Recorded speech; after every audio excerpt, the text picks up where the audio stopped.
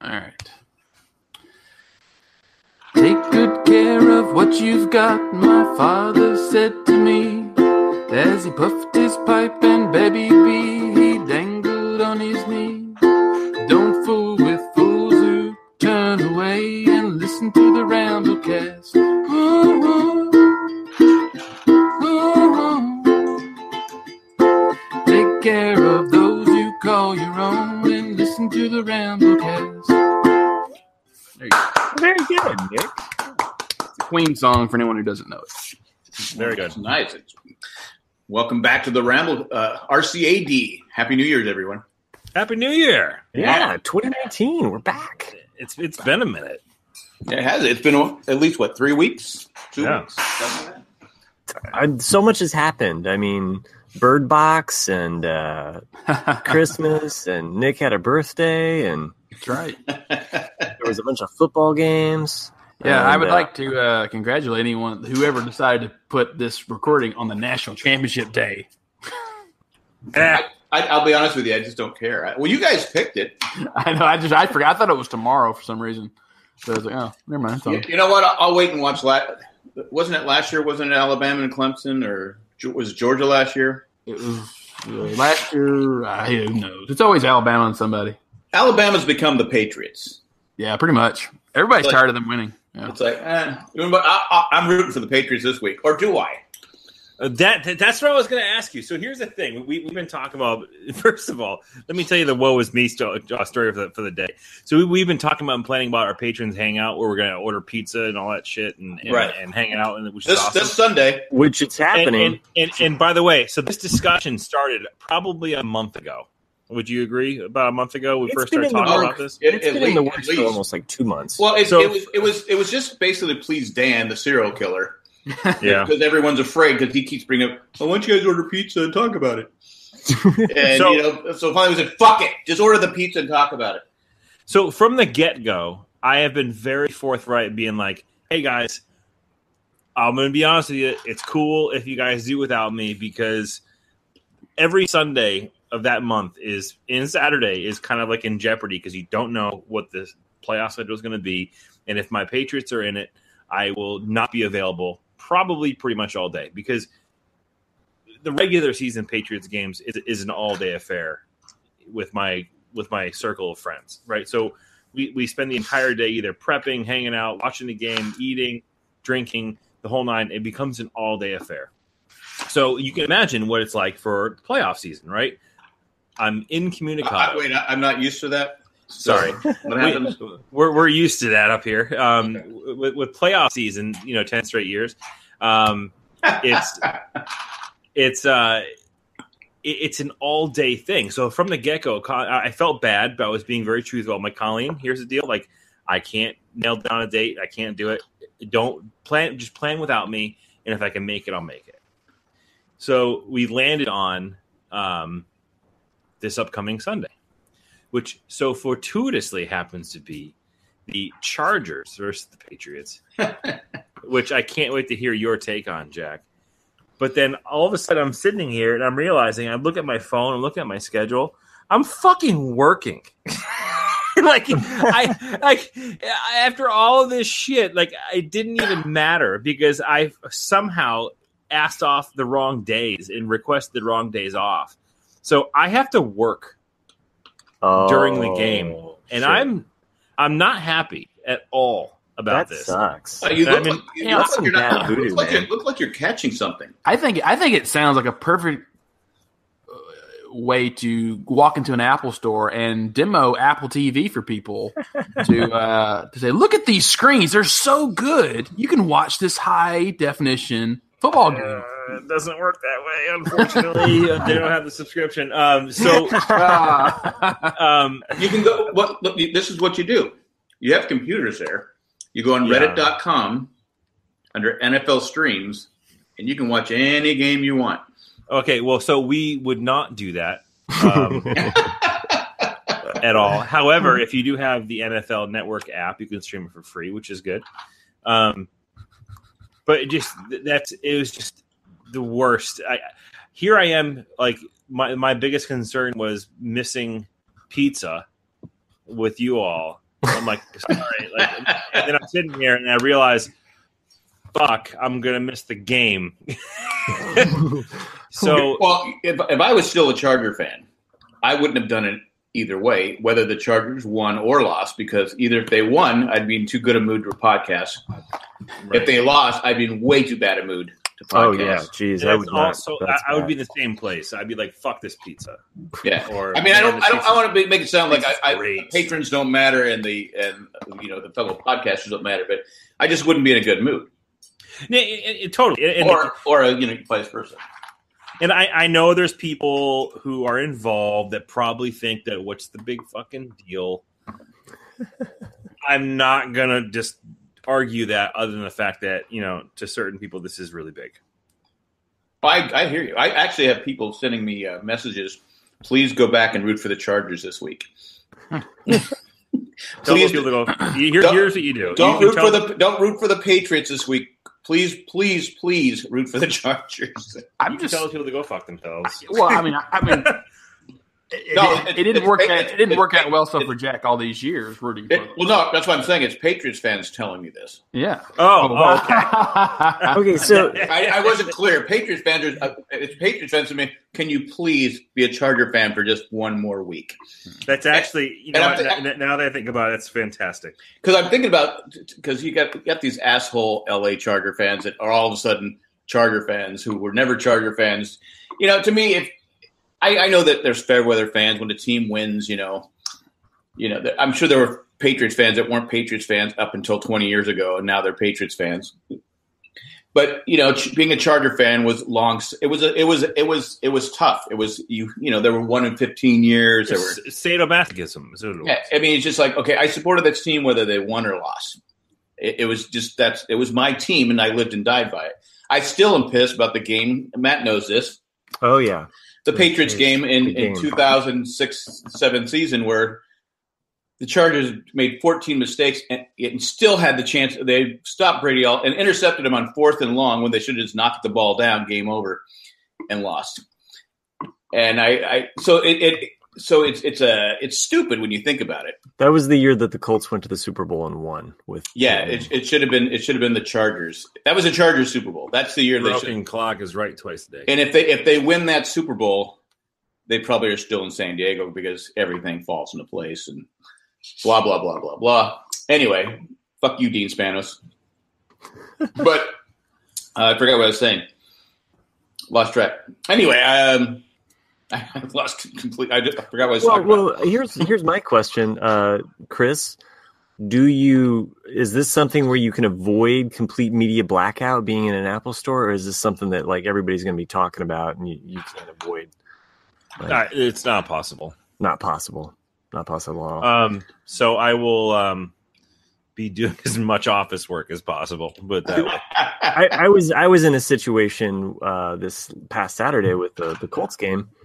Where we were out of town traveling. I saw that you probably weren't watching the game. I wasn't, and I was trying to avoid spoilers at any cost. I even put my phone on airplane mode just so that I wouldn't get any like messages like Jack saying like, something about the Colts. Break up the Colts. Yeah, that was the one thing that I saw before I had watched the whole game, and I was like, well, this might go good. Or maybe Jack's being just an asshole. So I really still didn't know. There's always that chance. So anyway, I'm out of town and I've got the game being DVR'd, and we stopped to get like some food, just at some kind of podunk diner, and they've got a TV on with a sports game on. It's actually basketball, and I'm like, whew, thank goodness it's basketball. Sports ticker. And I'm like, no, I put my back to the TV, right? So okay. I'm not going to even watch the sports ticker. I overhear like some people actually talking about the Colts game. Shut up! Yeah, like they didn't know shit though, because they were like, "Oh, I think the Colts are playing today," and I was like, "Please, do not ask them to change the channel to the Colts game. Like I got it recorded. I just want to get home safe and sound and watch this game as it plays out." So. I succeeded though. Somehow I succeeded. Aside from Jack's would-be like spoiler there. To be honest with you, if I didn't see that you were out till like an hour. I think I saw it on Instagram or something. An hour later, I said, "Oh, he's not watching the game." Well, that was pretty fucked up. What I did. No, I didn't.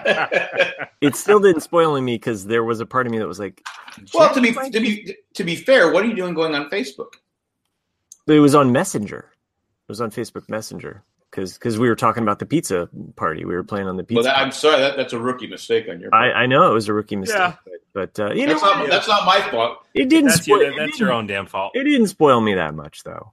So I mean, it's not like you said, like, Colts lost or something like that. So I was able to still watch the game with as much drama as I could muster. And hey, they came out guns blazing, 21-0, and they almost kept them from scoring that other touchdown. It is tough though when you decide you're going to go off the grid and record the game, because I know I remember when I used to ref college games or something like that. I'd go, okay, nobody can watch the football game until I watch it. We'd watch it as a family. I would, well, that's not fair. But they would watch. My daughter would be on her phone, and she'd go, yes. But I'm like 20 minutes behind her. I go. She goes, oh, I'm thinking about something else. I go, shut up. Give me your phone. Give me your phone. It's like my dad. We used to watch the Indy 500 when I was a kid, and they used to do it they didn't show it live like they do now. They would show it at night because nobody would watch it live like they do now. But we were watching the thing, and there's like 17 laps to go, and the station it was on came in with like a news break. And was talking about different stuff, and they were showing this place called Black's Beach in San Diego, where people go around naked. Legally, they're not supposed to do it, but they do it anyway. And people were thinking they were trying to close, so they showed naked. They showed naked people and we're like on. So we kind of got, you're watching that, so you're losing your concentration. And then they go, oh, and AJ Foyt wins the Indy 500, or whoever it was, or maybe I think it was Al Unser. Al Unser wins the Indy 500, and I go. With 17 laps to go, then they come back to the race. The network that was showing, it was NBC 39. I'll call them out. They were showing the race, or it must have been ABC at the time, whatever it was. 17 laps to go. They come back. So my dad goes, "You got to be kidding me!" He got up and walked away because he wouldn't listen to his baseball games. He wouldn't listen to anything. He had one love in life: the Indy 500 and the Unser brothers. And that's what he cared about. He hated AJ Foyt and Mario Andretti and all those people. And so Al Unser went. I think Al Unser won the race, but it didn't mean anything to him because NBC or whoever it was spoiled it for him. I mean, why would you do that on your own network? Brutal. Yeah, well, your own network. Yeah. Well, I'm just curious because this sounds like a recipe for disaster for Chris. I mean, he's not going to be at home watching the game. He can't do his usual, routine. I'm out of my element. Yeah. I mean, I'm worried about the Patriots now. I was else about the game, but knowing Chris can't watch the game live. Because as an ex-Charger fan, and it's again, I don't think people understand how hard it is when you've rooted for these certain players forever. I mean, Rivers has been the quarterback of the Chargers since 2006. Don't you wonder for Rivers? Well, that's what I get because my wife came over and sat next to me as I was watching the game, and the Ravens scored 2 quick touchdowns. She goes, "I'm going to go over here." I go, "No."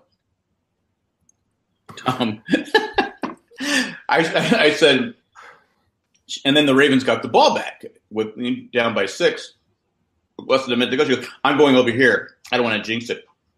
I think I go, "No, sit here," because she still roots for the Chargers. My daughter, who was so ticked off that they moved, well, I want Rivers and Gates to win a Super Bowl. And deep down, if they won the Super Bowl, I'd be happy for Rivers and Gates and the players. It's not their fault.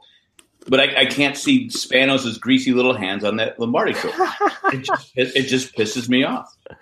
Wouldn't it be just a little bittersweet, though, for you, Jack, that if the Chargers win this year, and let's say in 3 years they decide to go back to San Diego, this trophy will always say the Los Angeles Chargers. What I think the NFL should do This is my philosophy on the whole thing.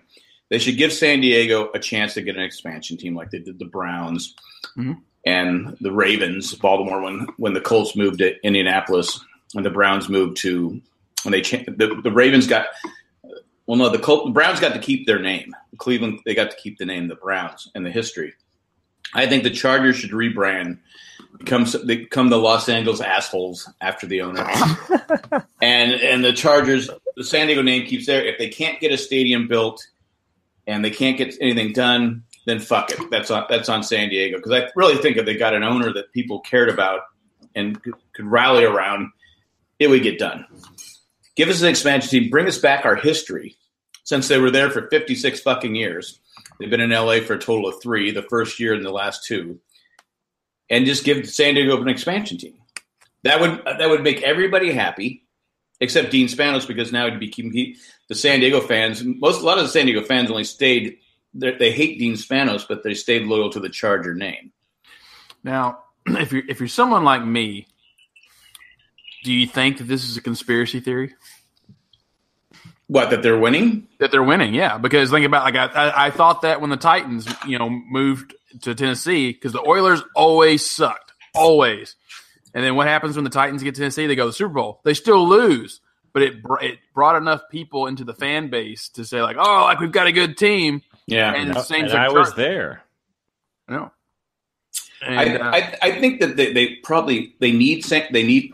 I just did it. They need, unlike all the announcers that say they always say San Diego. Oh yeah, Romo said it like 4 times on Sunday. Yeah, I know. I noticed that, and I was like, "Is he doing that on purpose, or is it just because like that's what he knows?" So it's just 2 years later, and you don't hear the people in nothing in St. Louis, but you don't hear people that when they're doing the Rams game say St. Louis Rams, right? They never say it. They always say San Diego because it's where the team belongs. But anyway, so I just I was thinking conspiracy, but I think if they really want it, because they need LA to succeed. That was the problem. And the problem is you have this week, you have LA versus Dallas. Dallas is coming into town, and that stadium is going to be overrun by Dallas fans. Mm-hmm. There'll be more Dallas fans even though the Rams have had a fantastic season the last 2 years. There'll be more fans, Dallas fans, in the stands in the LA Coliseum than Ram fans. And there's going to be more refs on the Dallas payroll. Yeah, any Seattle fans that watch that game and think that there's somewhat of a conspiracy, I'm right there with you, because there's some real shady calls that come in late for Dallas all the time. So, just saying. Well, that's what I'm hoping for this week when the Chargers play the Patriots. I'm hoping they get that hometown cooking ref calls they usually get, where someone runs by Brady and breathes on him 15 yards. Well, interesting facts about this weekend's game of the Patriots-Chargers is that it's one of 3 of the oldest pairs of quarterbacks starting the game. So it's 37-year-old Rivers versus a 41-year-old Tom Brady up against Brady's 41. Brady's 41. And then 3 years ago, the record was also set by Brady also shared the previous record was 3 years ago when he was 38 and faced off a 39-year-old Peyton Manning. But there's one older combination in 1971 when a 37-year-old Johnny Unitas the Baltimore Colts beat a 43-year-old George Blanda in the Oakland Raiders. Oh. Now, here is another interesting tidbit. Well, George Blanda wasn't also a quarterback. He was also the kicker for a while. Yeah, I did not know that. Just let you know. But here is another thing, too. There has never been a 41-year-old quarterback to win a playoff game in the history of the NFL. Huh. Not one. Well, so you said the oldest was 41 versus 43? The oldest is a 43 versus 37. That was Unitas Blanda. And then the next 2 were 38, 39, Brady, Manning, and then this weekend, 37, 41. Because you could have a Super Bowl of Drew Brees and Brady, and that's 41 and 39, right? So it would be, yeah. Well, and I'm trying to remember how old Favre was when he was playing, because he played pretty late there, too. He did.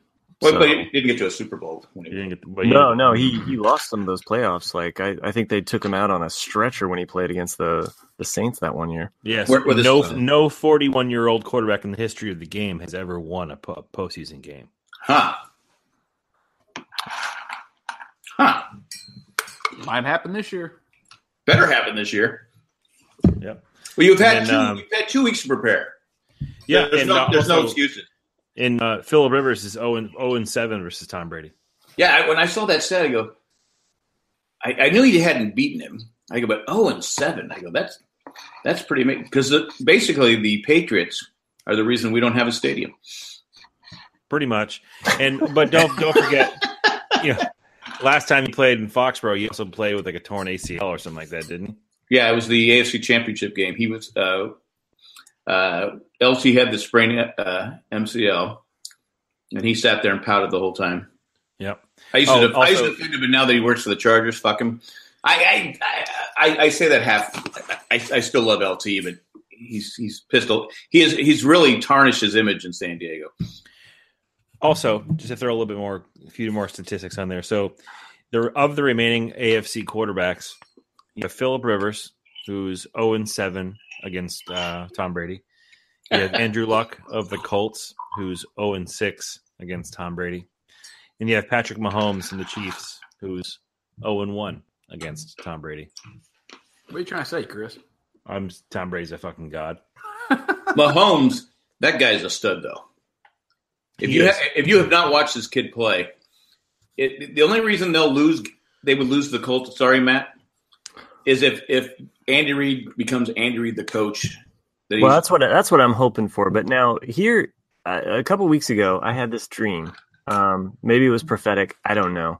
But I had this dream that the Colts were in this playoff game against the Chiefs.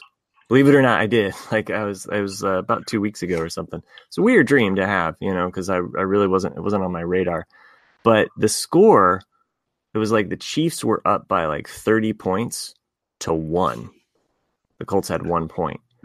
Now, all right, what were you smoking before you went to bed? I wasn't smoking anything. I haven't smoked anything for a long time. But 1 point. I was like, you can't score 1 point in a football game. So I'm not sure what my dream was trying to tell me, but I don't have high hopes. Back from it. Well, the Colts did come back. They did beat the Chiefs. The Chiefs were up by 28 a couple years ago. Yeah. And the Colts came back to win. 45 to 44. But Mahomes, the reason he lost to the Chargers late in this season, and the reason they lost to Seattle is because he is the dude's unstoppable. You let Mahomes be Mahomes. He's a stud. And just move around and just do what he can. And I don't think they can lose. I don't see that. I'll be honest with you. If the Patriots beat the Chargers, if Andy Reid doesn't beat Andy Reid, that they should go to the Super Bowl, even though their defense is terrible. It's like watching the early '80 Air Coryell years that they go down and score in like 4 plays, but then the defense would give up. And it's like if the Chargers failed to score, that's how they would lose because their defense was so bad. It's almost the same way with the Kansas City because their defense is bad. They have a bad defense. But with Mahomes, that kid is he made a play a couple weeks ago where it was the regular season. I think it was against Baltimore. It was 4th and like 7. He got chased out of the pocket. He threw it on the run like 60 yards to Tyreek Hill for not only first down, but put him in position to win the game. The kid is he's just amazing. So Andy Reid, don't be Marty Schottenheimer. I love Marty Schottenheimer. Love Marty Schottenheimer. But don't be Marty Schottenheimer. Don't coach to lose the game, Andy. Coach to win. And just a little shout out to the Chicago Bears who can't seem to get it past the uprights. Oh, Christ. I mean, geez, I thought they had that game, honestly, and then somehow they let the Eagles. Dude, the internet meme game following that has been phenomenal. Well, it turns out it was blocked. It was tipped. Yeah, I saw that. Yeah, that's the rumor. I don't know. So, I think it's not a rumor. You watch the video. He does deflect it a little bit, just enough. I mean, it hits the cross. It hits. Well, I was watching it I was doing the game because I had my grandkids. So I was watching it because they went to Justin Timberlake concerts. I watched my grandsons, and I'm watching it on my phone. I go, all right, they're down to like, oh, there's a 43-yard kick. All right, Bears are going to win this. And I look back, I go, final 16-15. I go, that can't be right. Yeah. What the hell happened? So then I went on, finally got a chance, got them all to sleep. I go, oh my God, I couldn't be a kicker. I could not be. It's like I couldn't be a relief pitcher. I couldn't be a relief pitcher. I couldn't be a kicker because that would haunt me to the day I die. But then you see, okay, and he was booed off the field. He was trashed. I mean, even Bears fans I follow on Facebook were making fun of him. Then you find out later on, oh, it was tipped. Yeah, that's too late. Damage has been done. Yeah. So these memes have been my favorite meme so far was a one question questionnaire. And it said, "Are you a Bears kicker?" And there's the no box and there's the yes box, and the actual box itself, not the center of the box, but all the line of the boxes being checked. Checked all around. Like there's like 4 or 5 different check marks literally on the box line. But don't you kind of, because like I said, the Chargers for a number have lost to the Patriots a couple times, lost to the Jets a couple times because their kicker. Oh yeah, your kicker was great during the regular season. But he literally would miss 3 kicks every game, and you're like going, just make the fucking kick. But it's like I don't wish that those kickers to die or anything like that. But these Bears fans, I remember back in the heyday when Adam Vinatieri was a Patriot. It was like you didn't think twice. Like, oh, Vinatieri's up, automatic. He had like some crazy streak. I don't remember how many kicks he had consecutively, but it was just like this crazy streak. There was 2 things I loved most about watching the Patriots in the 2000s, and that was, and believe it or not, like a lot of it wasn't Tom. I mean, Tom was amazing, but our defense was like entertaining to watch. You just wanted to see what they were going to do next. And also, you wanted to see Adam Vinatieri's boot 45-yard field goals all day long with no problem whatsoever. Like the Patriots got past the 35-yard line. Like, oh, automatic points. No big deal. You're talking about memes and stuff like that. There's a great one of Nate Kading, who was the Charger kicker from 2000 something to, I think they finally cut him in 2007. Eventually they cut him because he was so terrible. But it showed a stat with him had this face where he just looked like he's just died. He's just got this face, and it showed his regular season where he missed 3 field goals all season, and they showed today 0 for 3. And it was like you go and you just go, why? But I blame the coaches on that. Don't play for a field, because Marty a lot of times would play just okay. We're close enough. I mean, you had LT, you had Michael Turner. Why the hell are you playing for a field goal? But anyway, that's life, and that's how it is. Well, meanwhile, Nick has some college football, right? Well, that's what I'm watching. Like I was like, well, you guys are having your NFL. I'm watching my college. And surprisingly, is Tennessee in the national championship? No, it's halftime now. Just halftime. It's Clemson versus Alabama, and Clemson is shockingly winning 31-16. Nice. What? A lot of money being lost in that. Clemson is just really. I mean, you can watch it. They're really wanting this game right now. Good. Well, that's the problem with college football. It's almost like Major League Baseball. It's just you have the haves, who just year after year. I mean, Alabama has players on their roster that sit on the bench that could be starting for San Diego State. Oh, it's insane. Like Dad and me were talking about this during the break. Is that like you look at any college program, they will make such a big deal. It's like, we have a 5-star recruit out of, Texas or whatever, like, or we have 2 that have signed with us, or we have 4 stars, and it's like Alabama, we have 30 5-stars signing, 50 4-stars, and you're like, Jesus, like, it's not, you can't. Yeah, if you're starting on Alabama, it's because you're really good, because you're that good. I mean, I go back to college. You look at the Patriots. Sometimes you look at the roster and go, how are they winning? It's because they have a system and they put these players in. They can bring Belichick brings people in that fit his system. Yeah, they're not necessarily stars, but you look at like I said, Alabama. You go, oh my God, they have guys on the bench that are 5-star guys that don't even play. But it doesn't make sense to me, really. I mean, it depends on your personality as a player. Because I know if I was a really, really good athlete, you have to make that decision. Like, do you want to go for Alabama and possibly only play for 2 years of your career, but you're most likely going to get a national championship ring? Right. Or do you want to start for a good, probably top 10 school or top 20 school and be a starter most likely at least 3 to 4 years? I want to play. I want to play. Well, my wife we were at Buffalo Brothers Day and they had all the TVs on. They were showing the Alabama 2015 national championship game between Alabama and Clemson. And I said, well, Alabama's in it every year. She goes, why? I go, because they have the best players. I go, they have players, like I said, that sitting on the bench. I go, she goes, well, why would they go there? I go, this is where do you want to go? Do you think you have a chance of going to the pros? Yeah. Or do you want a chance at winning the national championship? I go, that's, I think, what it comes down to. If you're one of those guys that say, okay, I'll be a good college player. Right. But I have no chance of making the pros. Right. I'd probably go to Alabama. Oh, yeah, absolutely. Just because I want to say, hey, I'm number one.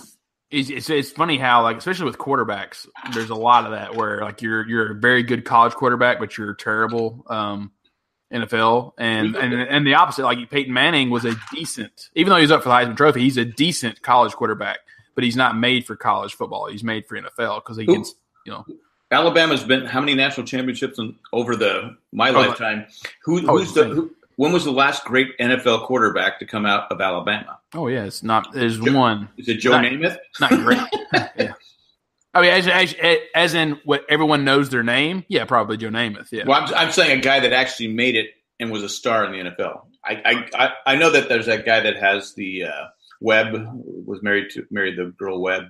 Mm-hmm. That what's his name made such a big deal about the announcer Brett Musburger. Oh, right. But I can't remember. I can't remember his name. I can only remember his wife's name. But it's funny. It's funny, like you get someone like Brett Favre, who played for Southern Miss. I mean, not a great program ever, but he's a legend in NFL. Well, but he was only a second-round pick.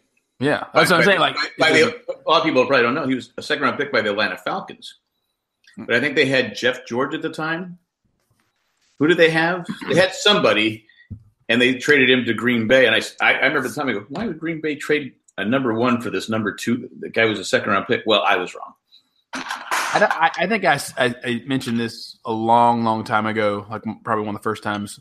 Because it's one of those facts that always blows my mind when you think about it. The number one. Tom Brady was a 6th-round pick? I mean, I'm just saying. No, that Tom Brady threw me off. Would interrupt him, Chris. He has that effect on people. Who's the famous quarterback from the Steelers in the 70s? Terry Bradshaw. Terry Bradshaw, number one draft pick, 1970, signed a 10-year contract with the Steelers for $100,000.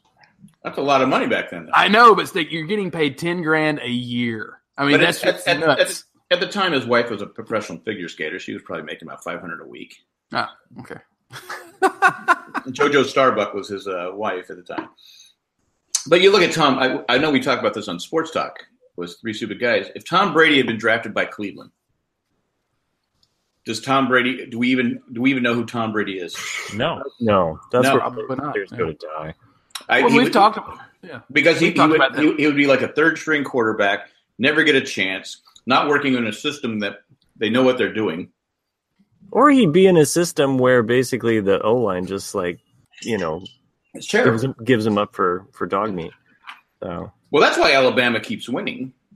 Their O-line, that's where you look at the first-round draft choices in the NFL. It's the O-line and defensive line from Alabama, and that's where they dominate. That's how you win football games is you have the beef up front.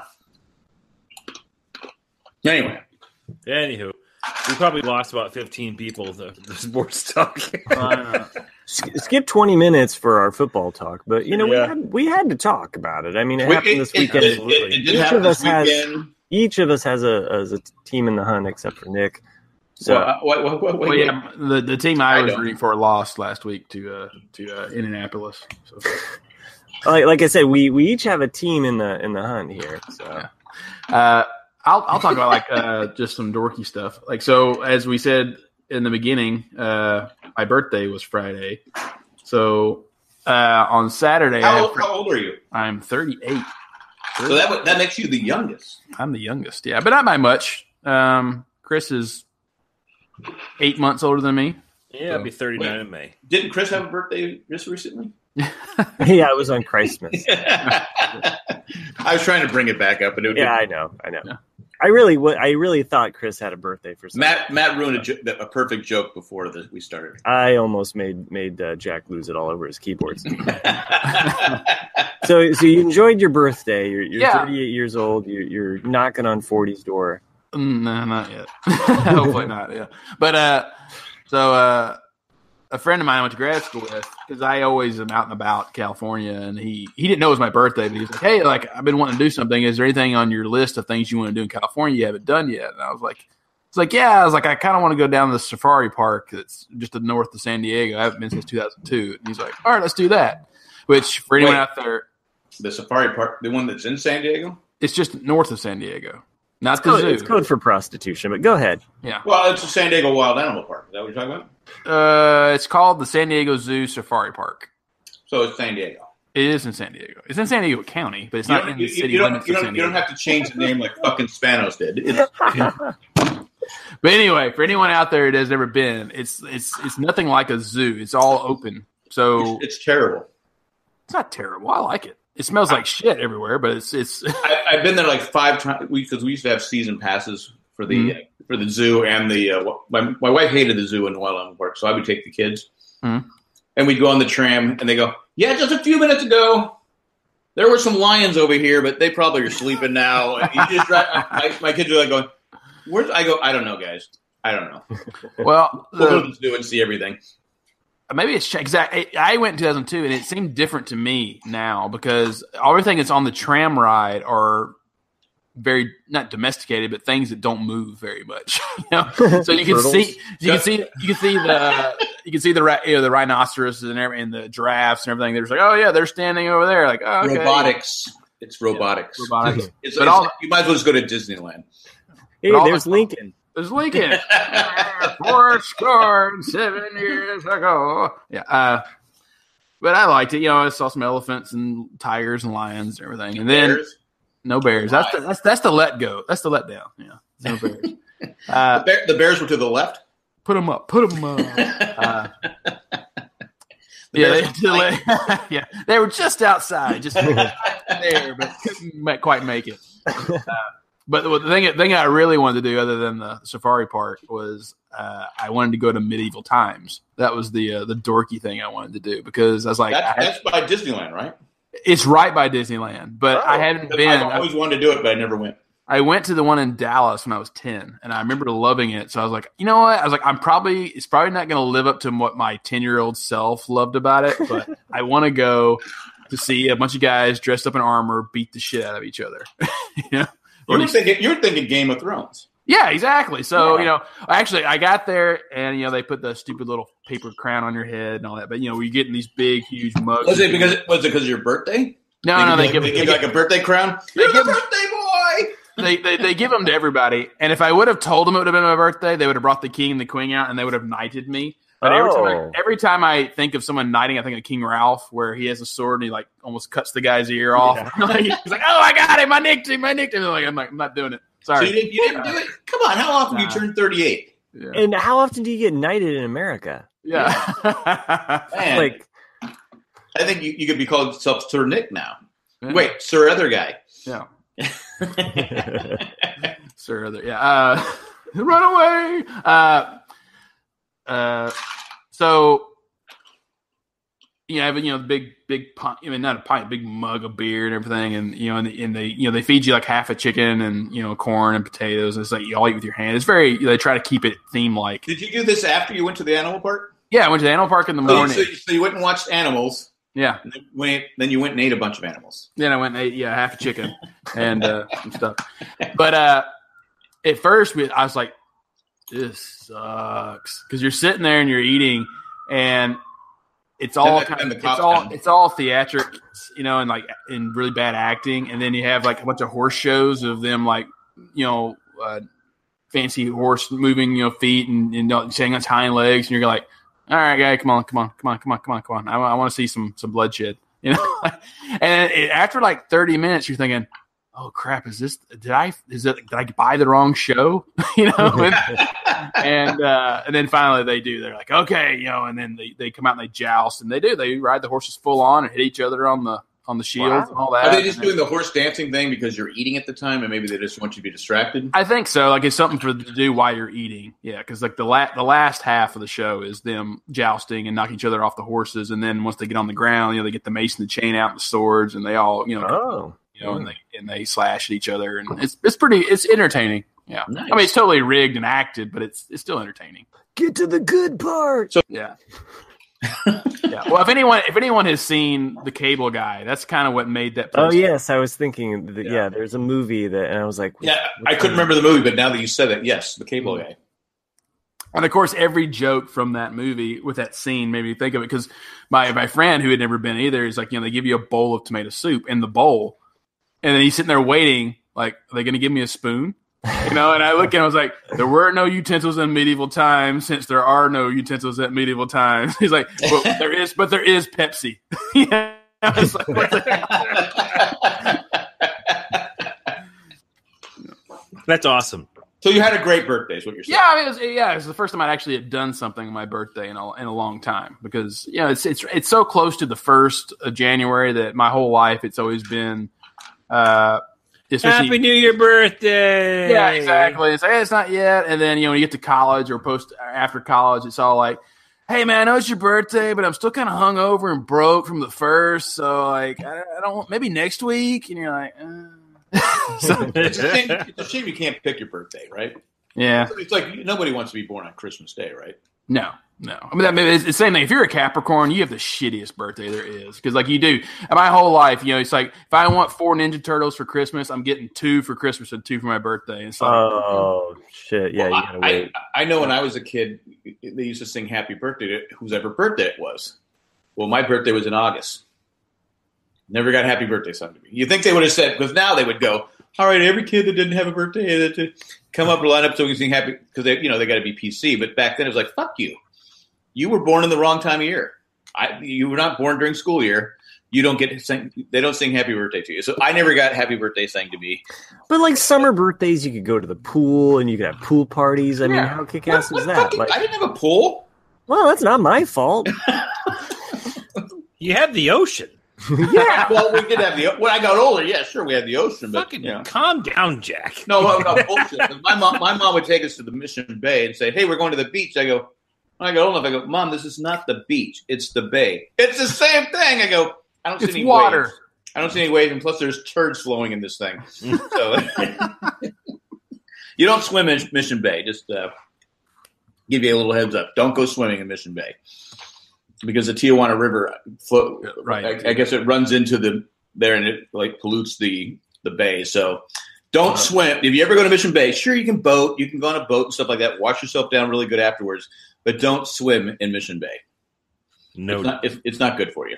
But it's not the ocean, Mom. Coincidentally, it's the same water they use to make Corona. That's Jack's favorite drink. I like Corona. you would, Jack. I did have a nice beer today it was at the Buffalo Brothers. It was some kind of L beer was had like a L beer. L beer. I'm trying to think of the name. I can't remember the name, but it was. Can I get a pint of L beer? It was a light L that had just called El Biro and your orange in it and stuff like that. It was really I enjoyed it. It was really good. It reminds me of what The Simpsons would have as a Spanish.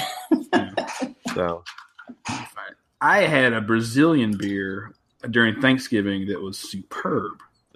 Was it shaved? Was it shaved? It was bikini. It was waxed, actually. Everything's great except for the there top. Was no hair in that beer. In that beer. But they don't have like the wax strip in it, do they? Like hanging off the side. It's like, oh, that's kind of gross. But anyway. Oh man. So Brazilian beer, eh?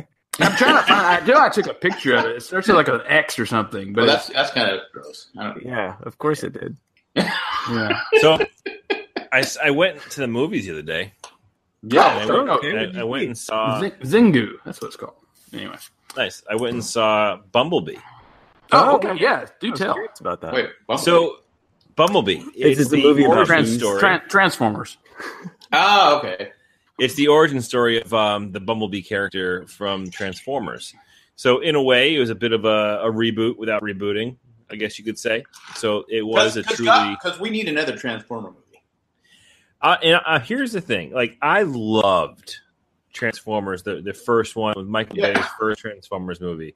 Like, I actually never felt more like a kid in the movie theater in my adult ages since that film. You know, like, I remember watching that movie and all of a sudden, like in that alleyway when I'm Optimus Prime. That was like the coolest thing. That's the one with Megan Fox and the crazy Shia LaBeouf. Yeah. Okay. And the ones after that have all been like I could have definitely have done without that movie. You know what I mean? Exactly.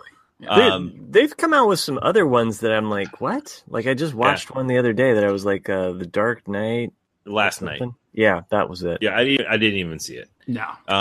But anyways, so yeah, go ahead. Bumblebee, right? So Bumblebee takes place in 1987. So it's got a cool like period piece feel to it. You know what I mean? Hey, I had hair back then. Yeah, So my nice. you posted. Yeah, that was. You looked like the bad guy in every quintessential early '80s film. I kept getting Jan Michael Vincent. I go, even I age better. Yeah, I age better than Jan Michael Vincent. All right, it's not saying much, but have you seen Jan Michael Vincent today? Yeah, he's a little rough. I age better than he did. He goes to the same school as Grieco. I think he graduated ahead of Rico. Yeah, he did. He was a big first graduating class. Anyway, so Bumblebee takes place in '87. Very cool. The movie starts off with a really cool scene. It's the battle on Megatron. No, not Megatron. Cybertron? Are they on Cybertron? Yeah, battle on Cybertron. Yeah. Thank you. It shows them the evacuation and such. So it goes back in time to '87. It really kind of shows you. It was really cool because Bumblebee had a voice. Yeah. And you find out and you understand how he actually has to resort to tuning to the radio stations to speak. Very, very cool. No, here's the thing. I'm just imagining his voice being like Mike Tyson, but go ahead. Is it going to win an Oscar? No, I mean, it's not going to win an Oscar, but I'll tell you this, though. It was a fun movie. Like, I really enjoyed it. They got back to basics. It wasn't this huge, like, Michael Bay-like film because it didn't have to be. There was literally 3 Transformers in the entire movie, which is kind of cool, right? Oh. So it kind of, or maybe give or take a few. Who's in it? Bunch of no-name actors. Okay. No, Haley, the girl, has been in lots of stuff. Oh, I've never seen it before. Yeah, like she got famous because the remake of True Grit, she was the girl. Oh, okay. And she was in some young adult movie, Ender's Game. She was in Ender's Game. Oh, right. But so she did a great job. Like the acting was great. Like John Cena is in the movie, and John Cena plays a part. Let me just put it that way. He plays a part, and he plays the part that you'd expect John Cena to play. That like cheesy antagonist, but good guy army dude. You know what I mean? Like he actually does a really good job. In almost every one of his lines, you laugh out loud because it's just ridiculous. But you can tell like it was written to be that way. Like it wasn't taking itself too seriously. But overall, like I think the movie is really well done. Like I had a lot of fun watching it. Unlike some of the sequels to Transformers. So if you're thinking about, hey, should I go and see Transformers? And if you're a Transformers fan from your childhood, you're going to love it. If you like the Michael Bay movies and you like the crazy bullshit of that type of film, you may not like it as much because it's not like Michael Bay. Crazy. You're into no plot, right? Okay, effects. You're into effects. Boom, boom, right. boom. But they did a really nice job with this one, and I was impressed. And I had even like kind of gave up on Transformers after the first one. I think I saw the second one, but I was like, okay, I'm just too old for this stuff. Yeah, the second one wasn't too bad. The third one was where I went, nah, I'm done. No, actually, I thought the third one was better than the second one. The second one had some huge plot holes, like the parents all of a sudden get like transported. You're like, what the hell? How did they get to Egypt? I liked the first one. Yeah. I started to say when go ahead. Yeah, when Chris was talking about being teleported back to his childhood. I know I've said this before. Like when we've talked about this a long, long time ago. Yeah, like I am basically dead inside, like a lot of people. And I've heard this. Yeah. No, people say that about you. Yeah, Go I ahead. say that about myself. No, you're not dead inside. But same thing, like when the first It's not Transformers true. film came out, it had been 20 years since I had even thought about Transformers. And to hear Optimus Prime's voice for the first time since I was a kid. Did you cheer up? I did. That was the first time I did too. Yeah, I did too. Because it was just like, All right, everything came rushing back, and I'm just like, publicly. Yeah. Well, I challenge anyone born in the early 80s, late 70s who did not tear up the first time they heard Optimus Prime. Okay, I was born in the 60s. We weren't allowed to tear up. Yeah. Okay, so think I Lone would've got my Ranger. ass kicked by The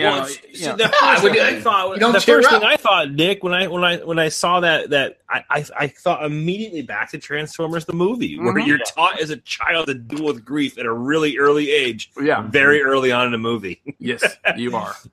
I mean, I grew up. You're watching Brian's song, and you're like, people look at, don't you tear up? But are you tearing up? No. Really quick though, I'm not crying. I'm a man.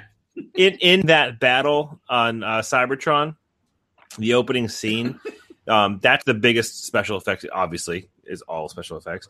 But there are some villains that you haven't seen yet in a Transformers movie that you wish you did, and it's like I was watching that scene, and the movie had just started, and I stopped and I realized I actually had a huge smile on my face, even though it was a destruction of Cybertron, of the home planet of the Transformers. But like there was some serious nostalgia happening of all these characters that you haven't seen since you were a kid. It was awesome. I really, really enjoyed it. Yeah, I mean, Jack still cries when Bambi dies or her mom dies. No, you don't cry. Yeah, you cry. You cry when old Yeller gets shot. You want something to cry about? I'll give you something to cry about. Dean Spanos? Fuck you, Dean Spanos. Fucking Chargers. Cindy and I went to see on New Year's Eve. We were going to go to Ruth Chris. We said, okay, we can't afford it. Yeah, I'll have to skip the pork chop this year. I got to skip it. But we went to what's it? Alamo. What's the theater? Alamo Draft House. And she had never been there. Jay had taken me there to watch Mission Impossible. She goes, I know, we can eat. They bring you the food. She goes, what? I go, they bring you drinks. They bring you. So we just had a good old time having. Well, we went and saw The Mule with Clint Eastwood. Oh yeah. Now you want to talk? You're talking about your childhood, and oh my God, up in this computer thing, this computer. I'm talking about Clint Eastwood, who was the man. Clint Eastwood was the guy. He's the good, the bad, the ugly. When he talked. Well, who's aged almost as well as Richard Grieco. Okay, hold on a second. Oh, he's old. He is very. He looks like shit. He's like, okay, it's Clint Eastwood, buddy. It's Clint Eastwood. He is gonna rip through the screen at you, Chris. Yeah, you're talking about my hero, but I'm watching it go because I remember Clint Eastwood as Any Which Way You Can or Any Which Way But Loose, and Dirty Harry, where he's just kicking everybody's ass. I mean, you just don't fuck with Clint Eastwood. You don't. He's the guy that Line of Fire, one of my favorite movies. Anti-hero guy. He's just the first Dirty Harry where he just I'm all broken about his rights and stuff because he's where's the girl? If you haven't seen it, spoiler alert. But but you watch this movie, The Mule, and you're like going, oh my God, when did Clint Eastwood become 100 years old? I mean, it's like oh my God. But I got to be honest with you. Once you get past it's Clint Eastwood at 100 years old, he's barely walking, and he's having trouble talking, and he's not saying "Go ahead and make my day" because he can't. Well, think about it, Jack. He's probably at least 27 years older than you. I mean, he's 80. I think I looked up. He's 88. Yeah, he's 87 or 88. So he's born in 32. Yeah, so he's 30 years older. Yeah, but you take my pacemaker. Yeah. But he's getting threatened by people. Spoiler: he's getting threatened by people, and he's just he's not fighting back. Clint, kick his ass! Kick his ass, Clint! Shoot him! But he doesn't do that because it's not in the script.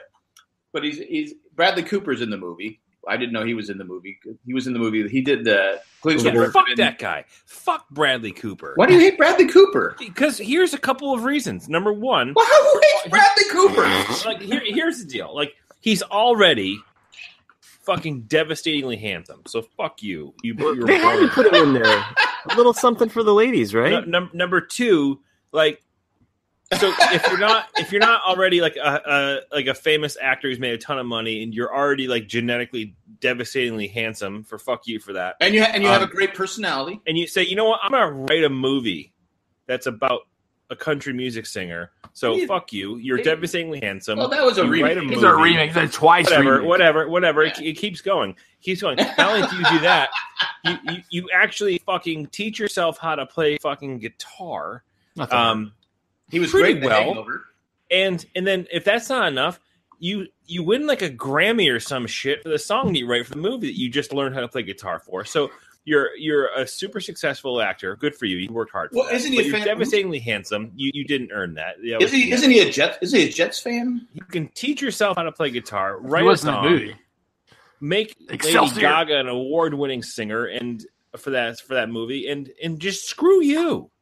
Wow. So anyway, it's funny. Bradley Cooper's in this movie. Okay. I don't know if you guys are this way either, but like I tend to associate people with the first movie I've ever seen them in. Hangover. And so Wedding Crashers. Wedding Crashers. So he plays he's a complete dick. He's a dick in Wedding Crashers. Yeah. And so I always associate Bradley Cooper with the complete dick from Wedding Crashers. But you know what? I used to do I do that with a lot of actors, but since he's so talented, as Chris has pointed out, you forget about it. Because Clint Eastwood directed him in that Sniper, where he was a sniper. Right. Oh, yeah, that was a good movie. Which was an excellent movie. I'll be honest with you. All right, I teared up, but it was in the movie theater. When they're at the end, where they're having the actual footage of the, they're having the, well, I won't spoil the funeral it. procession. There you go. But I did tear up in that one because, it was real. He wasn't a Transformer guy. But he's a real guy, Jack. Peter Weller. Right now, that's RoboCop. But the Mule. But that's Peter Weller. I always see him as RoboCop. But the Mule. What else has he been in? He was in Sons of Anarchy. He was in RoboCop 2 and 3, and okay, he was excellent in RoboCop. You wonder why? What happens to these guys? How come they cannot get any work? Oh, don't start us on that trick. But anyway, so the Mule. If you're not a fan of Clint Eastwood from Rawhide and all the different stuff and all Bridges of Madison County. Oh, fuck that! I refuse to watch Bridges. I said no, Clint. I am done. I've seen every one of your movies, but I will not watch Bridges of Madison County. I didn't watch it. I don't care. That was the one with Meryl Streep, right? Yeah. I said screw you. I'm not watching it. I've never seen it. Does he shoot anybody? Yeah, with a camera. Does he kick anybody's ass? Does he kick anybody? Does he kick anybody's ass? Does he dive in front of a bullet? Yeah, he kicks Meryl Streep's husband ass because he basically falls in love with her. Anyway. But did he physically kick his ass? You know a movie that I saw. No, but anyway, I didn't finish my review of The Mule. I really enjoyed it. And Cindy was crying at the end. I go, are you Wait, which movie is this? The Mule. The Mule. Oh, the Mule. Right. Well, what it is he grows flowers for a living, and he's never been a real fan. I thought it was more. And again, okay, all right. And you won't watch Bridges of Madison County. Well, going in, I didn't know anything about it. Cindy goes, "Hey, you want to watch The Mule?" These are my choices with Mary Poppins or The Mule. I go, I don't want to see Mary Poppins. So you won't see Bridges of Madison County, but you will go to a movie and cry about an 88-year-old man who grows flowers. Hold on a second. I didn't know the plot. I just said it's Clint Eastwood. I'll go watch. Well, he's a drug runner. Yeah. So he can't even walk. He can hardly speak. He can't hold a gun, but he can grow a fucking tulip. He's good at growing tulips. Oh my god! It's basically the cocaine's the only thing keeping him up at night. You know? I would suggest I would say go. I'd give it 3 stars out of 3 crazy hanks, or I'm sorry, 3 thumbs up. 3 thumbs up out of 4. I thought it was a good movie. I enjoyed it. Well, you missed out on Mary Poppins Returns because that movie, hands down, better than The Mule. It didn't do better than Rotten Tomatoes. I looked. It's great. I loved Mary Poppins. People don't like it. People don't like it. Well, They don't like Mary Poppins. Emily Blunt was great as Mary Poppins. There's no Dick Van Dyke. What's that? He does a cameo, doesn't he? Yeah, there is. Yeah, Dick Van Dyke's in it. Really? Yes, Dick Van Dyke is in it. And by the way, he's 90 fucking 4. He's older. He's older than fucking bitch. He's older than Clint. It's Mary Poppins. Say Mary Poppins. Is Dick Van Dyke dead? No, it's Jerry Van Dyke died. He does a dance. Oh. Yeah, and so is Angela Lansbury. She's in it. Oh wow, yeah, she's still alive. Yeah, and she's 94. See, I always thought it'd be funny to have Angela Lansbury be on Star Trek, and she comes down and one of the red shirts looks at her and goes, "Fuck it, I'm dead." Because her show, Murder She Wrote, someone always died when she was around. That's the joke. So I thought you know who's not in the new Mary Poppins movie? Is Julie Andrews. Yondu. Right. So yeah, she actually was asked to be in it, and she said no. She did not want it to take away from Emily Blunt. Correct. Yeah, which makes total sense. Well, she can't sing anymore either. Pretty cool move. Yondu was also not in the new Mary Poppins, which is disappointing. Whatever. So the movie's good, is what you're saying? I loved it. Yeah, I mean, it was great to take the kids to see it. The only drawback is got the song stuck in my fucking head for about 2 weeks. Spoonful of Sugar. Did they sing that song? No, they don't. They don't pull out the old classics. They have brand new songs, and they're good. Lin-Manuel Miranda, that plays Jack. He's from Hamilton. Does some duets with Mary Poppins and Mary Poppins. Yeah, no, there's some funny. So, okay, you've seen both. Yeah. If you had to take your kids to see one Mary Poppins movie, which one would it be? The original. I haven't seen the new one, so I don't know. It's none of this. It's a simple. I would take them to the original or the remake or the whatever reboot. Well, I mean, I think it's the whole. It's not a reboot. It's a sequel. There's no having to give an answer. It's. I would take them to the Julie Andrews one or the Emily Blunt one. Which one do you take them to? I refuse to answer and play. That's bullshit. I'll answer it. No, I'll answer bullshit. it. I would take my daughter, which I didn't, but my wife already did, and I would stand by this. I would still do the Emily Blunt first, and here's why. I'm going to give it the Rogue One treatment. Right? I think Rogue One is a phenomenal way to get someone who's never seen a Star Wars film into a theater or into a seat and watch it on TV. Because it's relatable, it's up to date, it's something that people can kind of watch and not feel like they're going back in time. Chris, I will stand by you. So this Mary Poppins is present day? No, it doesn't take place present day, but it is a sequel and takes place so many years after the original because the kids from the original are grown up. Yeah. So the sequel from they're kids from the original are older than me. Well, it's not. They don't take the original actors. They're older than Clint Eastwood. So, but to Chris's point, though, it is. It was although my daughter had seen the original Mary Poppins, she doesn't remember it from when she was 4. This was a better way to introduce her to the movie. And they kept singing after seeing this, did they want to watch the original? We did watch the original. Okay, we did watch. So the my daughter is now asking to see the original. Yeah. Yeah, with your Rogue One, it's funny. I got a lot of shit after Rogue One came out, saying that I think I would introduce Star Wars to people who had never seen it by watching them make Rogue One first, and people were like, "You can't do that. You have to start with A New Hope." It was like, but it makes sense to show Rogue One first, even though the first act is not that strong. From there on, it's well. I always said with The Leftovers, I said anyone who hadn't seen season 1, I go just watch season 2, season 3, and then go back, and people get pissed.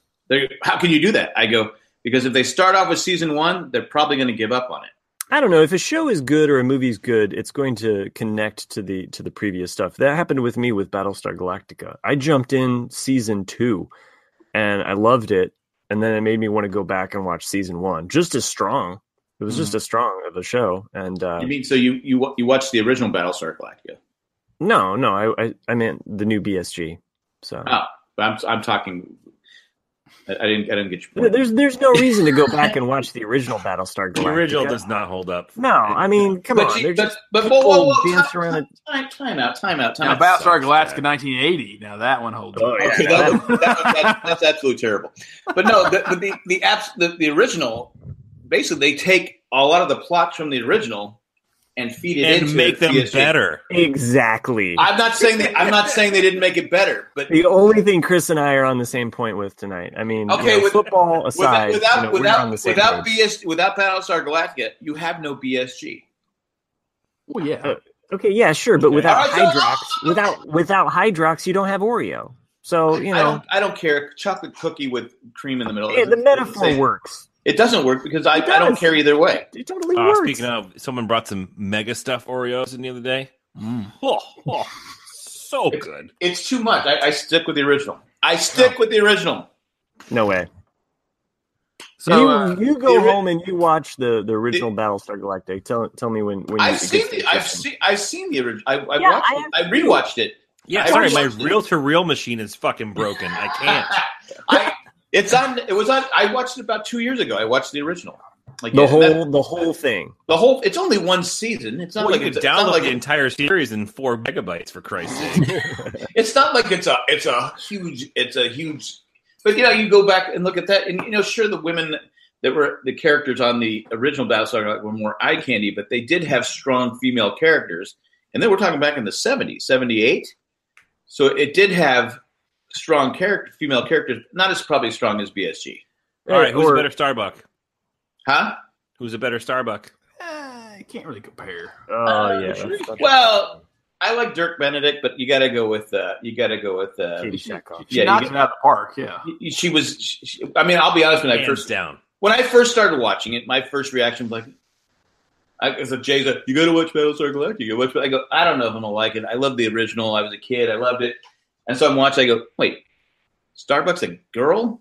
Boomer's a girl? What the fuck are they doing here? I'm attracted to these people now. I can't make sense of my emotions. I'd rather watch Face in Space. Dirk Benedict was kind of hot too. Let's be honest with you. But anyway, I Dirk Benedict was like the Bradley Cooper of the 70s and 80s. Like, screw that guy. Not only that, but doesn't he play him in the A-Team? He plays Face in the A-Team. He's Face. That's what I'm saying. Face in Space.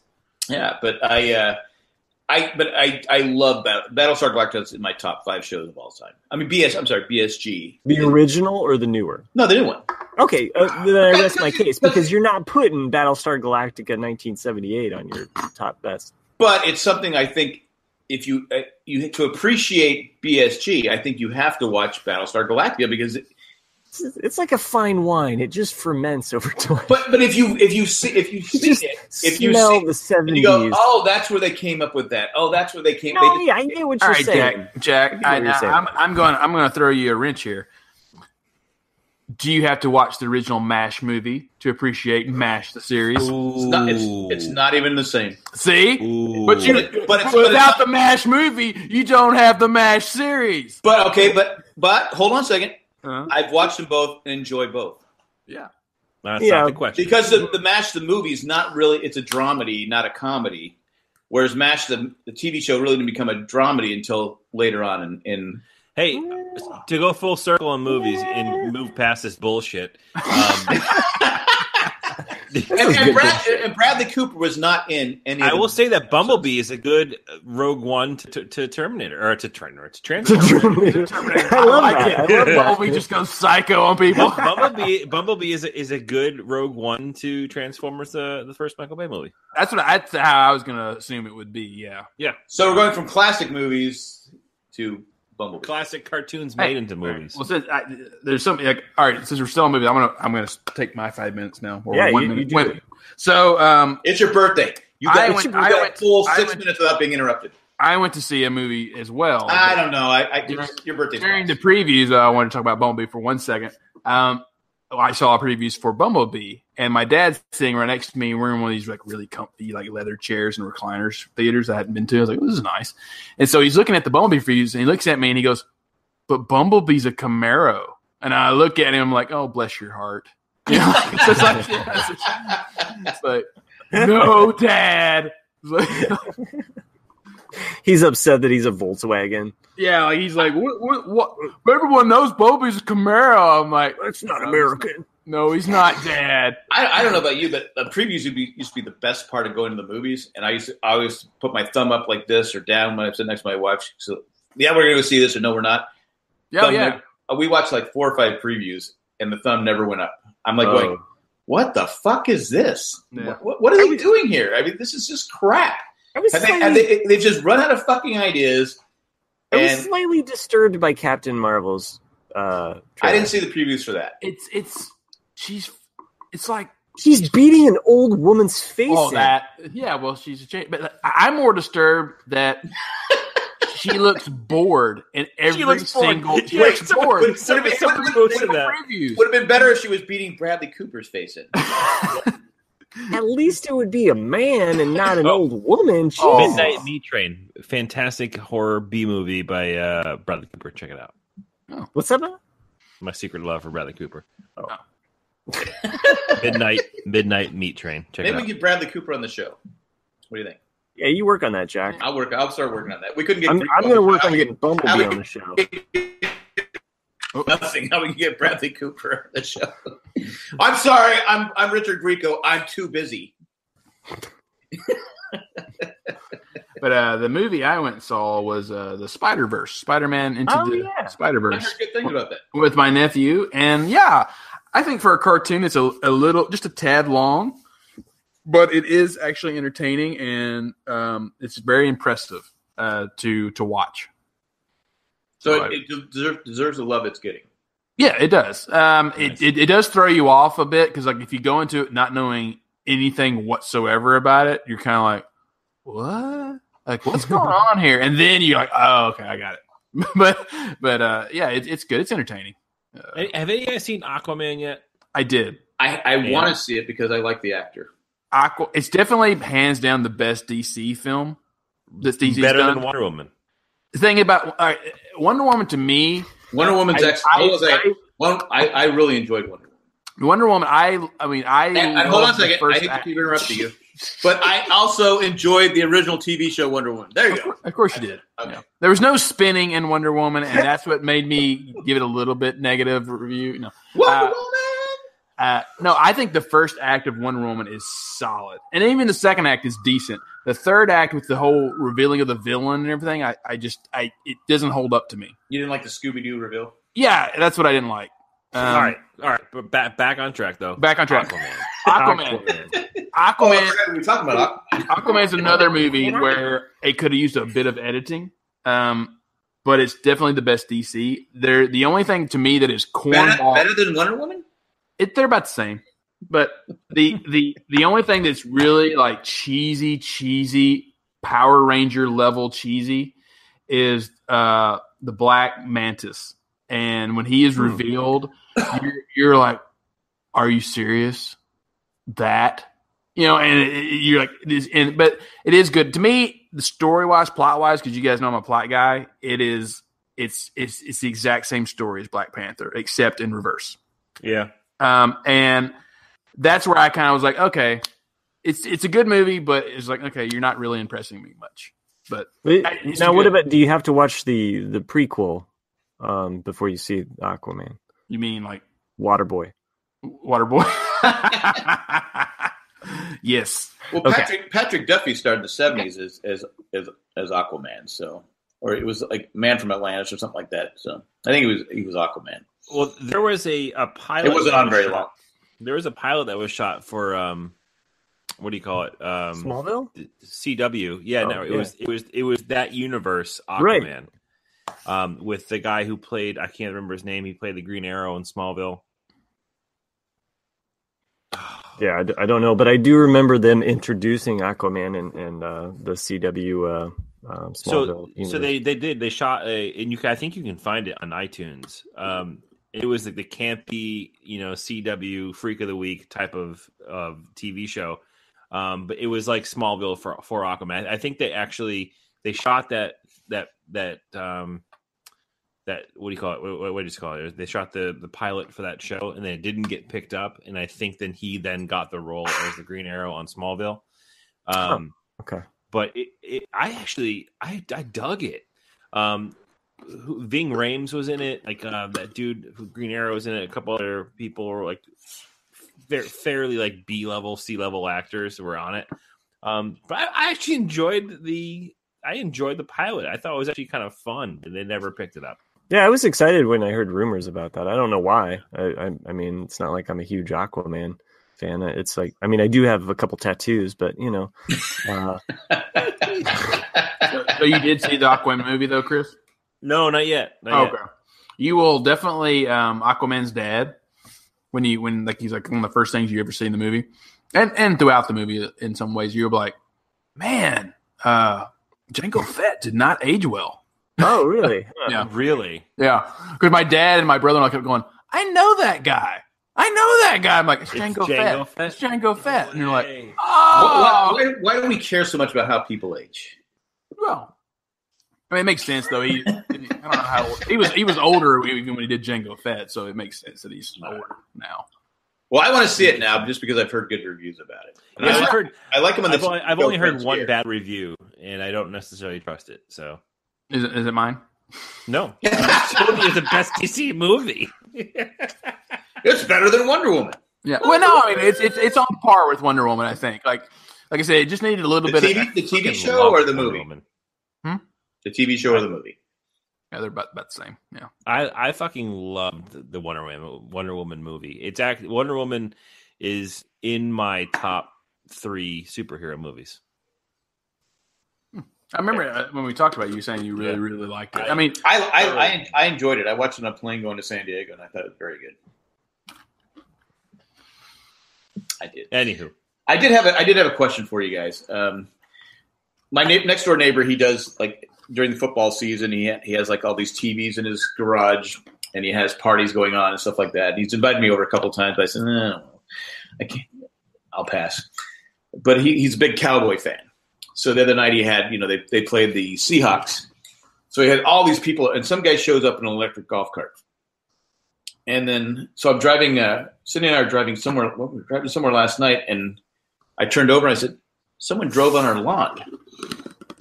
And this is at night. I could see it at night. And she goes, oh, I thought you were talking about the bricks. I go, because we have these, you might have heard me complain before about the bricks around our mailbox that people just run into and then smash them all over the place.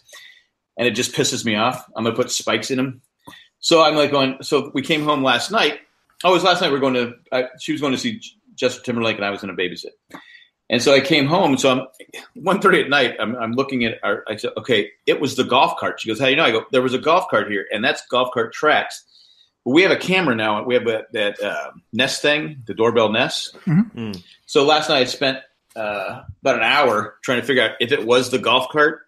So the golf cart, he drives up. He must have been just shit-faced drunk and goes right over the bricks, just knocks them all over the place, and just keeps going all the way home.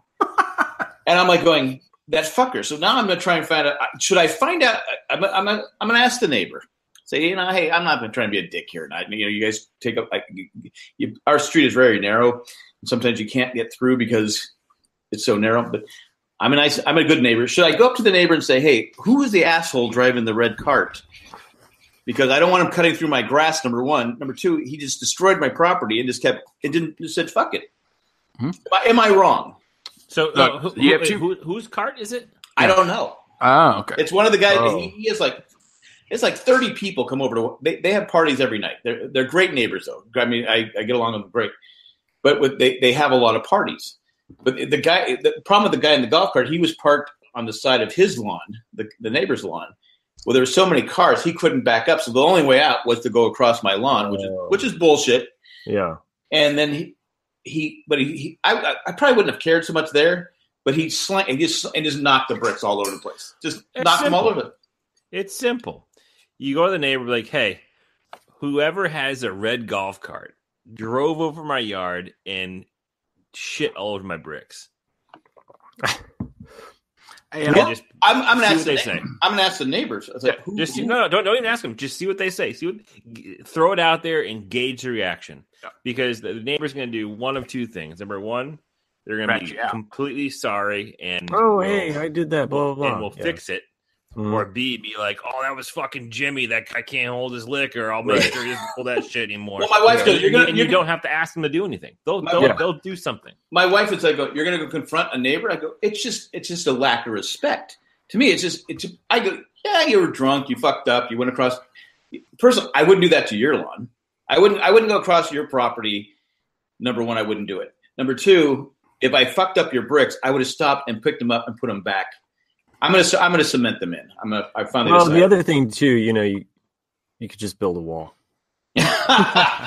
Well, I need someone else to pay for it. Okay, yeah. And no one else is offering fucking Jimmy who can't hold his liquor. Jimmy, fucking Jimmy. But my wife was like going, we have to live here. Don't be a dick. I go, I'm not going to be a dick. I go, but it just literally. It was like 3:30 in the morning. It was 3:30 last night. I go, there it is. There's his cart going across the thing. He comes flying across. He goes flying through the bricks. The cart lifted up. I don't know how he didn't tip over. He spins around, then he drives up the street. I go, never once fucking stop. At least put a note there saying, hey, I was drunk. I fucked up your bricks. See, I think you're both right. Cindy says, don't be a dick. Nope, don't be a dick. That doesn't get you anywhere. It's hard for me not to be a dick in this. But you need to resolve it. And I think just by presenting, hey, man, who's your name? What's your neighbor's first name? It's Robbie. Is my next door neighbor's name. Robbie. It was Robbie. Hey, Robbie. Somebody from your house in a red golf cart. But it was someone at his party. Yeah. Someone at your party in a red golf cart just dismantled my front yard. Just want to give you a heads up. I don't know if you know who that is, and just float it out there and let Robbie take care of it. I think this is what I think. Cleese would you just shoot him. That's what I was about to say. You had to do anything. You would have potted a goddamn plant. You guys just shit all over my joke. I was about to say. I'm sorry, Nick. Go ahead. Yeah, it was like, you guys are what's wrong with America. Because what would Clint do? That's what I was going to say. It was like, what would younger Clint do? Because you have to be subtle about it. You need to go to the neighbor and be like, hey, man, like, there's a really cool guy in a red golf cart. Do you know where this guy lives? And like the guy's gonna be like, oh yeah, that's Mikey. He lives like on blah, blah, blah, Elm Street. And you're like, oh cool. Then you need to go full on. I know what you did last summer on the guy. And like that. Leave notes. Just random stuff. The guy has no idea what's going on. But you could be nice about it too. You could send him a. Why do I have to be nice? Why do I have to? It's like a little bit of nice and a little bit of mean. What poison in it? No, just like a fruit basket that says, I know what you did. Why am I sending this fucker a fruit basket? Why am I wasting my money sending this fucker who ruined my bricks a fucking fruit? What you could do is just put a note on the brick and then throw it. Ooh, yeah. They won't know it's you. Now you're talking. I think more like Clint. I was trying to find a middle ground I here. think more like Nick. I just go up to him and go ahead, make my day. Or just I think that's what I do. You need to download the video, I'm have it on Chris, your phone, walk up, knock on the door, but hey, let me show you this really cool video. Oh, there's that. Hey, fucker, was that you? You got a neighborhood Facebook group you can just post it on? Oh, I do. Hey, fucker, do you like ladies? Yeah. Get off my lawn. There you go. That's when Clint was still tough. Gran Torino. There we go. Yeah. Anyway, he should have stopped with Gran Torino. That's one of the crazy ones, though. Is like anyone who's ever driven a Gran Torino knows that you would hate driving a Gran Torino. My first car, my parents gave me a Gran Torino. Really? Those things are so. It was. It's well. It was. I was going to make it like Starsky and Hutch. Yeah. The red tomato. But then the gas wars hit, and we had odd and even, and gas went up to like 78 cents a gallon. I said, "Fuck, I can't afford this car." Yeah. Well, you're the Bush years. No, 78 cents a gallon back then when you were making That's a lot of money. I was making $1. Minimum wage was $1.50. It was up to $4. That was nightmarish, but yeah. Yeah, but this was 78 cents, and plus you could only get gas on like depending on your license plate. Oh, right. You could only pick, and there were gas lines and stuff. It was a nightmare. I heard about those gas lines. It was tough. It was tough. But anyway, so I forgot what I was saying. Oh, but no, the Gran Torino. But the worst part was I worked at Kentucky Fried Chicken, and this was back before you had to wear seatbelts. I mean, I don't even know if the car had seatbelts, but it had vinyl seats. And so you work in Kentucky Fried Chicken. I worked in the back. I was covered just head to toe in grease. So I'd get in the car, and then when I turn, I'd literally slide this way. Whenever I was turning, that's the direction I would slide and I'd have to come home and I had to wipe it. So finally, I got like towels and put them in there, and then because I immediately had to come home and shower because I was just. You had a bench front seat. I did. It was one straight seat. Out my Gran Torino, it's got grease all over it. The Gran Torino, though, is if you fix it up, it's a nice looking. I mean, in the movie Gran Torino, that was a nice looking car. It was, yeah. He took care of it, yeah. Yeah, and Starsky and Hutch, that's a sweet looking ride. So was Bumblebee. That's a fake movie. But we do have an email. Oh, we do. You ready to get to that? Yeah. It's from Desiree, and she does want a drawing. I don't know if Matt has a drawing for her. I did work on a drawing today, Desiree. It is Bird Box themed. Okay, before we go on to the Bird Box, yes or no? Didn't see it. Who gives a shit? I liked it. I liked it, yeah. I mean, the only review I needed to read was it's a quiet place with blindfolds. It is. But I did enjoy it. Yeah, I liked it. I thought but I like those type of doom and gloom. And it's funny is I don't want to spoil people on the ending, but I did say at one point about halfway through the movie, if you were this, it'd be the perfect place to live in. If you know what I'm talking about. Yeah, and to not spoil anyone either, but my review on your review basically. Jack, on your posting, I'd made a comment that how it played off of certain successes that The Walking Dead has had as far as putting kids in danger. Right.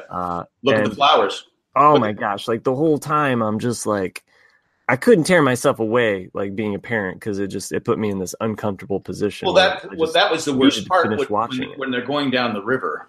Yeah. She's talking to the two kids, and she says, "Okay, one of you are gonna have to." Yeah. I don't want to. Yeah. And you're like going, "Oh my! How do you make that decision?" And I knew. I figured out early on who the two kids were. Oh yeah. But how she resolves it, though, I mean, it's really sweet and tender, and pulls at the heartstrings. Because of the way they play it out in the beginning, they open the scene is she's literally laying into these kids, and she's not sugar. It's not today. It's not with today's kids where you go, okay, you can get a cookie. No, she's literally telling them the facts of life that you do not take these blindfolds off. You will fucking die. If you basically. No, it's intense. Well, anyway, my it's not really quite Bird Box themed, but it is a bird. It's nice. Desiree, I hope you like it. If not, you know what? If Desiree doesn't like it, too bad. and John from the post office or the UPS. John from Houston? No, John from San Francisco. Yeah, I promise I will get yours out to you in the mail. I do have it completed, and it was something that I actually completed on my holiday here. Is this acid trippy landscape? That's pretty cool. Yeah, so I finished that on my on our hiatus here. So I will get that in the mail to you. I've been meaning to postmark that. So. Don't you still have the privileges at the post office? You just walk right up? No, I mean this is just I put in the mailbox. I know, I'm just giving you a hard time. Yeah, stop giving me shit, Jack. All right, anyway, this is from Desiree. First of all, Jack, sorry about the small print last email. I was just a bit upset and didn't think about it. I also need large print for my old ass eyes. Hopefully this will help. It's better, Desiree, but it's still not quite up to. It's all right. It needs the 18 font. Well, it's better than the 3 font you had last time, where I needed a magnifying glass to see the print. But I'm not complaining. I'm just happy when someone sent us an email. Put the next one in wingdings. If you've seen the new Clint Eastwood movie, you know that I need larger prints. Okay, let's just say that. A few things to follow up. First of all, Matt. Oh shit. Matt, remember this email started off pretty kind of angry. I would love a drawing. I would include my address for you, and thank you. Also for Matt, I hope that when you had a conversation with your daughter and empowered her to say no, you empowered her to say yes, not just to sex. I know she's not ready for that, but for anything she wants to do, but also for sex. When she's older, she's well, okay, Matt, let me stop here. We all everyone here, Nick, has daughters. I personally kind of let my wife handle that with my daughters, except for how a guy should treat them. but the sex part. Sure. I mean, you guys might not be. Your daughters might not be old enough for that. Yeah, my daughter is not old enough for that. No, Chris, your daughter's 6 or 7. She's 8. My daughter is learning how to count money. Yeah. Okay, so I don't know how to count my. Okay, but are you going to have the talk, or are you going to let your wife have the talk? That is a talk with my wife. Now she is reaching a certain age where we've had certain puberty conversations that have gone on because she does have a slightly older cousin who is going through that change. Okay. And, so that is already on the radar and something that is kind of that my wife is. Now the other side of that is me having conversations with my son about certain things that the cousins like to talk and giggle and keep secrets from him. And he's just confused because he's like, they're talking in code and he's like, what does this mean? What does the red dragon mean? So, and I'm having to like kind of have some early puberty talks with him because he's way not there yet. But I know we get into this sexist thing and what should it be? But like I said, I didn't feel comfortable doing that because I know with Jay, I just said, okay, you're going to have sex, but don't be stupid. Have a condom. But I go, you better treat the woman with respect, or I'll kick your ass. Basically, is what I think that was what my talk was all about. I'd like to be able to be open enough with my daughter to talk to her about boys and things that are coming down the pike. But I also know that she's probably a little bit more embarrassed to talk to Dad about some of these things. Yeah. So the nice thing is right now we do have this window in which when I drop the kids off to school, I drop my son off first, and then my daughter and I have a little bit of time in the car together where we get to just kind of be together. And not that I have like deep conversations with her, but we do talk about stuff. And, she knows that I'm open enough to. Because I know with my oldest daughter, she was closer to me probably up until like 15, 16. Mm-hmm. And then it switched. She went towards my wife. I mean, we still have a great relationship, but it was more of where she had a better relationship. I guess maybe because of the whole thing, but I don't know. It's not a subject I felt comfortable talking about. Certain things I didn't feel comfortable talking about. How would Clint talk about it? You should have been a son. Desiree, I will also, because you sent in 2 emails, I will throw in this extra bonus nice. drawing that I have of it's kind of like atoms, but they're also like snowflakes, and there's like a night sky. So didn't Joanne with a plan have to beg for it? No, she didn't. Okay, I'm just asking. Right. All right, so where was I at in this email? Okay, so Chris, you're gonna let your. What do you think you're gonna do? Oh, it's. I don't think I can answer it, to be honest with you, because it's not something that I have put a whole lot of thought into because I'm kind of just embracing, being the best dad I can be to empower a 6-year-old girl. You know what I mean? Because go ahead. Live in the moment. That's how I've been doing it. I'll tell you this, that I'm definitely doing everything in my power to have my daughter feel comfortable being able to talk to me and talk to her mom about anything, right? And even at the age of 6, there are things they feel that they don't feel comfortable talking about. And at 6 years old, it's not talking about boys. It's not talking about sex. It's not talking about any of that stuff. It's talking about what makes them feel frustrated as a 6-year-old. Yeah. Which to the average adult is a bunch of fucking horseshit. But it's the things that it's the founding or the building blocks of what will build up on, a child's psyche growing up. I always just... I took many years of child psychology in college. It's actually part of my major before I switched it. So I'm kind of recall back to the things I learned in college about, how to relate to and how to kind of communicate with the psyche of a kid. And the things that kind of drive kids crazy right now is the simplest of things, but not understanding how they can express how they feel about it, not understanding how they can talk about it. That's the potential roadblock, the potential pitfall for kids. So right now, all I'm concerned about really is just trying to make sure that my daughter is comfortable, in her own skin and is comfortable being able to discuss things that are bothering her, whether that's, right now she's going through a lot. Like she's going through switching schools. That's probably her biggest a new concern. house and Home. She's not going to be the only one in the house anymore. And a new sibling on the way. April. So those are the concerns that I'm happy to be a part of, trying to make easier, to make better. When at the same time trying to let her kind of find her own way, because a 6-year-old girl is still trying to figure out what the hell, gets her excited. What she gets excited about, what she looks forward to. Like right now, like she started asking if she can, because her birthday's coming up in March, and she's talking about wanting to not have a big birthday party, which I thought was kind of weird. And she's like, "No, I just want to have my good friends there, and we can hang out. Maybe we can go to Five Guys, and then we can go to Froyo." Like those are the things that actually she really gets excited about. But that's cool. I'm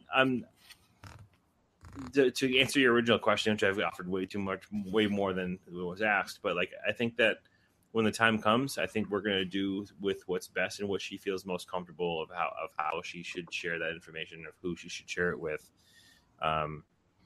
just so she feels good about her.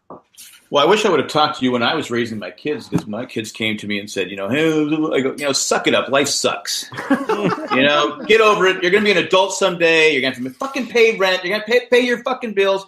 Stop bitching and complaining. No, I'm kidding, of course. No, it was tough. I mean, it was just, what used to hurt me the most is when my kids said they were bullied. Yeah. When bullied, it just took everything in me not to go, because as a kid growing up, I was bullied quite a bit, and took everything, because my parents' approach was, well, punch him in the face, hit him back, and sometimes it worked, and sometimes you got your ass kicked because the person was bigger than you, but it kept everything for me to having to go, because I didn't want to going to the parents was a waste of time, because the parents are obviously allowing it to happen. Back then, there wasn't that awareness where people said, hey, bullying needs to stop, and you need to. It's hurtful. Well, and even some parents today, they're like, "That's not my kid. My kid wouldn't do it." I did get that. Say, hey, your kid's kind of picking on my kid, and they go, "My kid wouldn't do that." And then my oldest daughter had a really good friend. Something happened, and she went to a Catholic private school, and she got basically just shunned from this group she was in. Oh yeah, because I said, and it just broke my heart. And my youngest one got picked on, and Jay got picked. I mean, it's part of life, and you have to kind of, I don't want to say you have to toughen up. It's a shame you have to be that way. But I did tell the kids, I go, look, you just have to kind of, you can't let it show them it bugs you. Yeah, because they win. I mean, it's a shame it happens, but that's just the way it is. But it took everything I could to go up and just want to punch the kid in the face, because, bullying is so much harder now than it was when we were kids. Because when we were kids, you got bullied at school. You came home. Yeah. Like for me, I got picked on every once in a while. So everybody gets picked on at one point, right? Yeah. I get picked on at school. I come home, I do my paper route. I get to finish doing my papers, and then I hop on my bike and I go hang out and fuck off until 6:30, come home for dinner. That was pretty much life. But now kids come home from school after getting picked on. They pick up their phones, they pick up their iPads, they go on the computer, and they're getting shit on Instagram. They're getting shit on Twitter or Facebook, when people don't use Facebook anymore. But it never ends. It doesn't stop. But caveat to what I mentioned before. I kind of just gave a whole rundown of my philosophy on how I want my kid, whatever, to be able to express themselves. I say that knowing that I don't know shit about parenting at this point. I'm only 6 years into the game, and I bet you there's probably people listening to this right now being like, "Oh yeah, you got some rose-colored glasses on. You have no idea what's coming your way," and that's totally true. I don't know. I'm not going to sit here and pretend. Well, it changes almost daily, because I said we had 3 kids, and it's like, okay, you get this one going good, and then that one has, you're like going, oh my God. And then all 3 are, it's like, you have other issues going on in life. It's just like, it's tough. And it's like I said, it's a tough world because you have so many assholes out there. Yep. And I don't care how much we we have videos and things saying, "Don't be an asshole." There's always going to be assholes. I don't get. And but how do you protect your child from the assholes? I'm more worried at this point about the lechers and the leerers, at my daughter, because she's growing very tall, very fast, looking a lot older than what she is, and that's what we're, as far as me and where my heart is, that's where I'm like, okay, when do I have the talk with her about like, you got to watch out? Like, yeah. I had a couple times where my daughters were, it was just my daughters and we walked into a fast food place, and all these guys just turned around and looked at them. And I just turned around and looked back at them, just gave them the look like, fuck you. But then I was at the rink, and this one guy that was working there, one guy that skated there, it's a kid. He was like 18.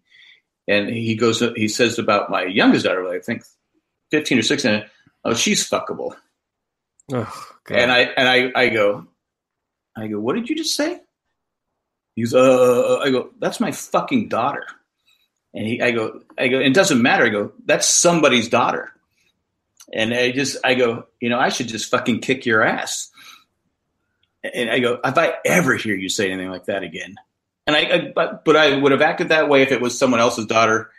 I don't know, probably not. But I literally took everything I could not to kick that kid's ass. I said, what a fucking dick. But it is. Don't look forward to this. It is. Chris. It is. You just have. It is what it is. But anyway, let's finish this email. Sure. Yeah. But when she's older, she'll be able to have sex life that she enjoys. Yes, no one wants to think of their child having sex. No, you don't. But they do eventually, and we all need to stop being worried about our daughters having sex or being hurt. When we don't worry about our sons, if you're your collective human you. Think of your teen son having sex is a great accomplishment, but your teen daughter having sex is something to fear. You are a sexist. This is something we need to change the way society thinks. Also, thank you, Jack, for realizing that you need. Hold on. No, okay, no, stop for one second. Okay. No. So I can't let that one go without having a comment about it. Okay. People, if this might be people's prerogative, but I can't conceivably think of a world in which I would think of my son having sex as an accomplishment. Is that a normal thing? I don't think I jumped up and cheered. At this point with my son, I just want him to grow up healthy, and I don't really want to think about him having sex as much as I want my daughter to have sex. I want them both to be safe and just to grow up as first. Yeah. Like of all of my guys, even myself, like all of myself and all my guy friends, like I can not put a finger on an instance in which someone's father or mother was proud or thought of it as an accomplishment that their son had sex. I think you see it on TV shows. Yeah, man. I think she means it is like you see it in a lot of like coming of age movies or even in stereotypes of young males, and that to lose your virginity as a man it's a big deal. It's like, yeah, I just had sex, and it's like I'm a man now or whatever. And like depending on the situation with a woman, it can be interpreted as shameful, or you don't see it very liberating in a lot of media. But you look at that's a fair statement. Like, but I don't. I would never. I mean, okay, for both of my children, when it's time for them to have sex with a partner, I want them to be in a healthy, happy relationship. That's what I want from them. Of course. I don't want them to be in a situation where they're just having a one night thing or they're having a fling or something. I want them to be in a healthy, happy like relationship where they've been with a boyfriend or girlfriend for however long, and they feel very comfortable as far as opening up to that person. That's what I want. But I'm not thinking about that time at this point. What if they don't have if they just want to have one night stands and they just want to have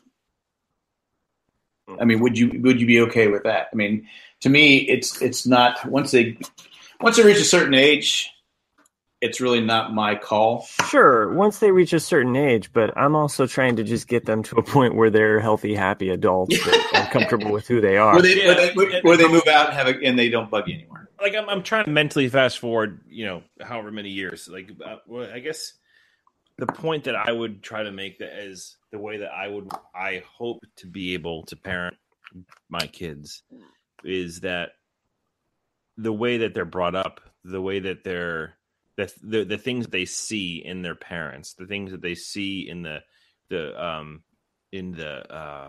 morals and ideas that we bring them up in, will hopefully, and I again, this goes to it gets to a point where they're their own age and they have their own way they do things. But I hope that everything that I do as a parent in these next however many years instills upon them an idea of that they should be able to treat people with respect.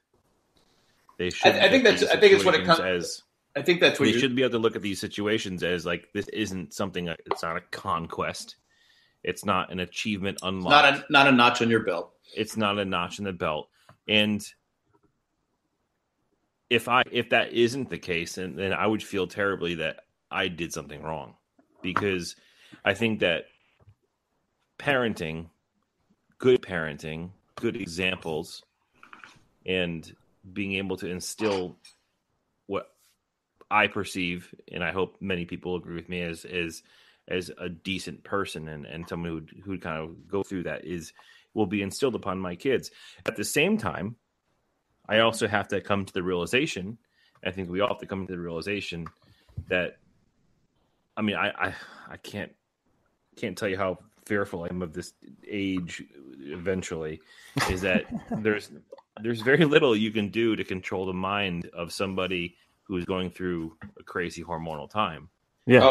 The thing that you can do, wait till they hit the teens. Yeah, but the things that you can do is you can prepare them to be the type of person that hopefully going into that phase of their life will be shaped and molded in a way that it will help them make better decisions.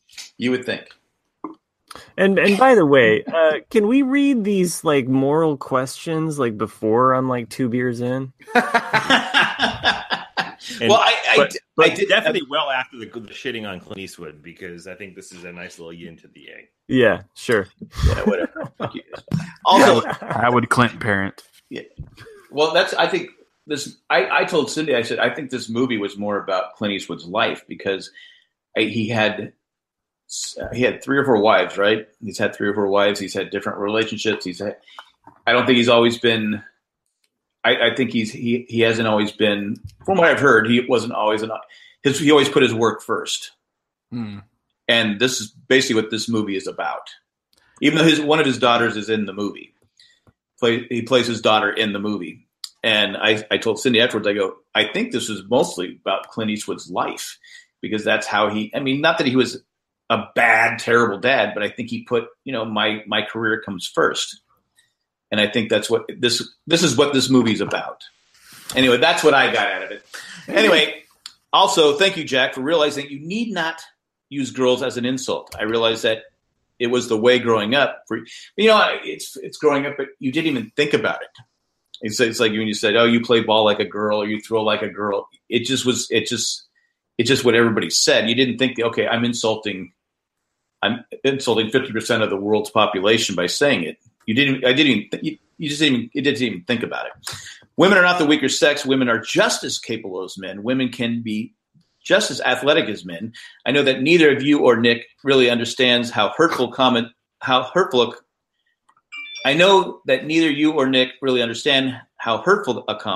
was, especially since it was done in society. But it really was. I'm just as much a person as you, just as awesome, even though society doesn't always see me that way. Except you could do larger font. I think that would be better. But you have TV shows like we talk about Wonder Woman, and I think Hollywood helps too, because that's what you see. That's what growing up. That's what you saw. You saw that women were just the eye candy, or they just the background. Like in the westerns, they weren't really seen. Like in Battlestar Galactica, there's an episode of Battlestar Galactica where they're doing a round robin boxing tournament. Mm-hmm. Oh yeah, And you have Apollo fighting Starbuck in the ring, and they're beating this. And that for me was an uncomfortable. I mean, I get it.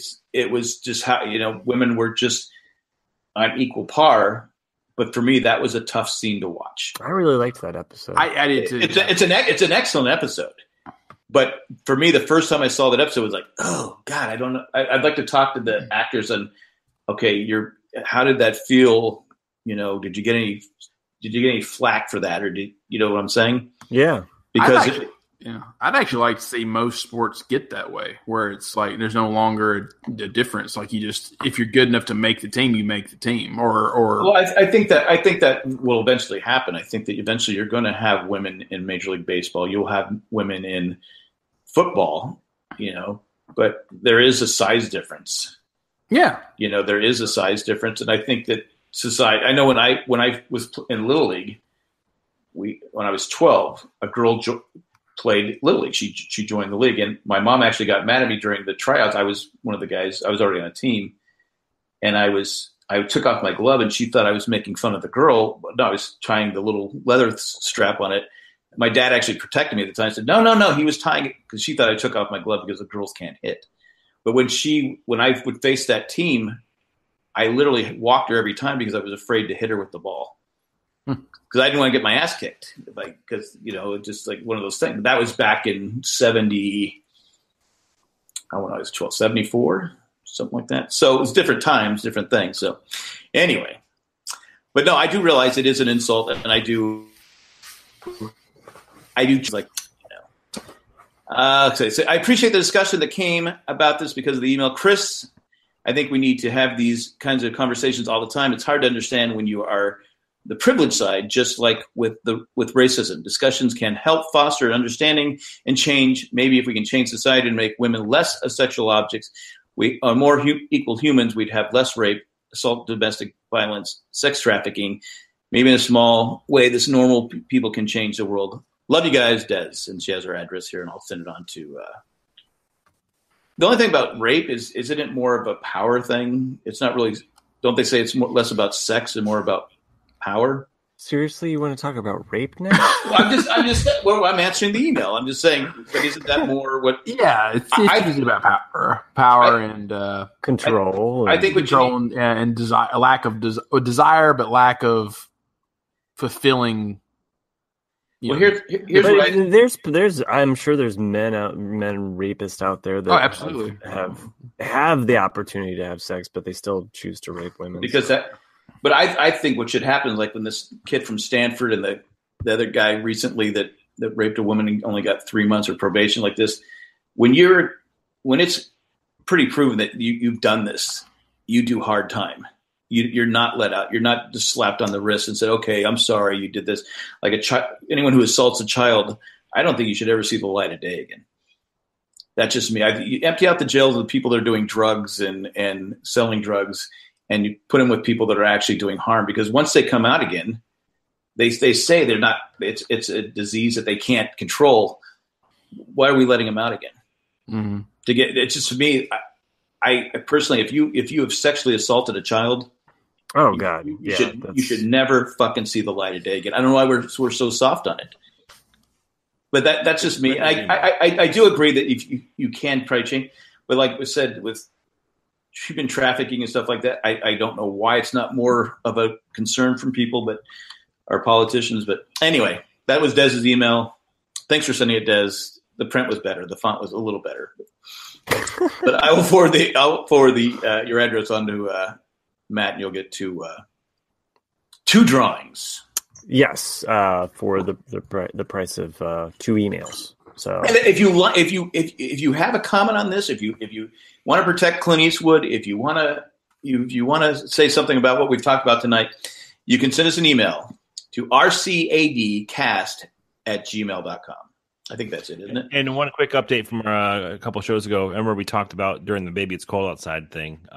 Yes. A specific story with Centonia Brown, the woman right. that was sent to jail for killing her. Good news. Yeah. Centonia Brown has been granted full clemency, and she will be not serving out her entire or any more. How long was she? How long was she in prison for? 50 years. How long was she sentenced? 15 how long did years she? Or 20? 15 or 20 years. She'll be released in August. I'm not a big believer in suing people, but I hope she gets a nice lawsuit. I do too. She was going to be serving at least 51 years before even being eligible for parole. Now she's getting granted full clemency, which is phenomenal. Not that it's funny. We kind of bashed social media earlier about how bullying, but she'd probably still be in prison if it weren't for social media.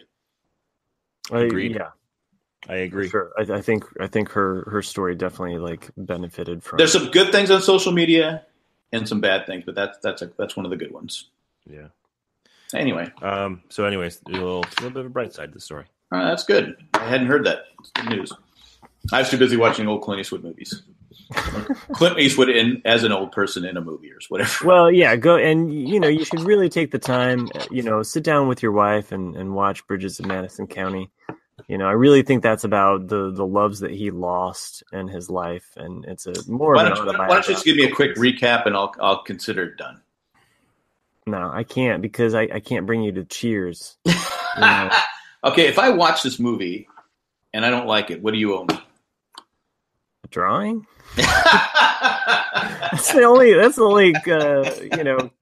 credit I got here. Apparently, I know I'm gonna take some heat for it, but I just saw it. I go, that came back in the 80s, right? No, it was 90s, mid 90s, like 90, 90s, 96. And I like nothing is Meryl. I like Meryl Streep movies, but Clint, come on. Anyway, I don't think that's a Meryl Streep movie, is it? What's that? It kind of chicka wow wow. Is that? Really? Well, I'm just saying Clint and her in the movie. Oh, okay. Yeah, so, all right. By the way, Meryl Streep is in Mary Poppins Returns. Oh, is she? Yeah, and I didn't really like her scene or her song as much. So it's probably like the weakest. Oh, she sings? She sings, yeah.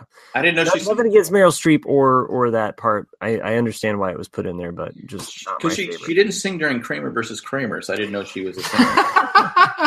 What was she singing about in that one? God. I want a divorce. I want a divorce. Divorce from you. Please give me my kid. I need. If you haven't seen Kramer versus Kramer, excellent movie, by the way. Or Moonlighting, for that matter. It's funny. Like I don't know. Like it's like I think Kramer versus Kramer is a good movie, but she in Moonlighting? No, she's not in Moonlighting. That's Sybil Shepherd. Yeah, Bruce Willis. Yeah, I get confused all the time. Wait, who are you talking about? Well, I was saying with Meryl Streep. I do. I actually really get them confused all of the time. Now that I think about it. Meryl Streep and Sybil Shepherd? Yeah, because Sybil Shepherd was like nominated for tons of Oscars. Yeah, because when you think, because Meryl, not that she's not a good actress, but one has a Southern accent. Well, they're both blonde, right? I don't know. I get them confused all the time. Anywho. On that note. All right, guys, if you'd like to help this show, do you shop Amazon? I do. What do you do when you shop Amazon, Matt? Well, lately I've been shopping for art books because I got this class that I'm teaching. But, lots of people have other things coming up like Valentine's Day, or even if you don't have a significant other to send a Valentine's Day present to. There's tons of January deals, I'm sure, out there, or all of the things you didn't get for, Christmas that you were like, damn it, why didn't they give me this? This is what I really wanted. I just want socks. So I got too much socks now. I love brand new socks. I do. I love all the socks that I got, but I'm watching Chris right now. So. if you want to help us out at all, you can always go to jandjack/Amazon. No, jandjack.com/Amazon. This is like the worst part about this is it's not even a joke anymore. None of us can get it right. I think I got it right. I just say go to jandjack.com/Amazon. I just go to jandjack.com. It's right there. I know it is that. Chris is back in his favorite pose again. Yep. Yeah, he's got no. Well, Chris sent me a note right now. at 10:41. We're at an hour and a half, and now it's almost 11:25. No wonder he's stroking it.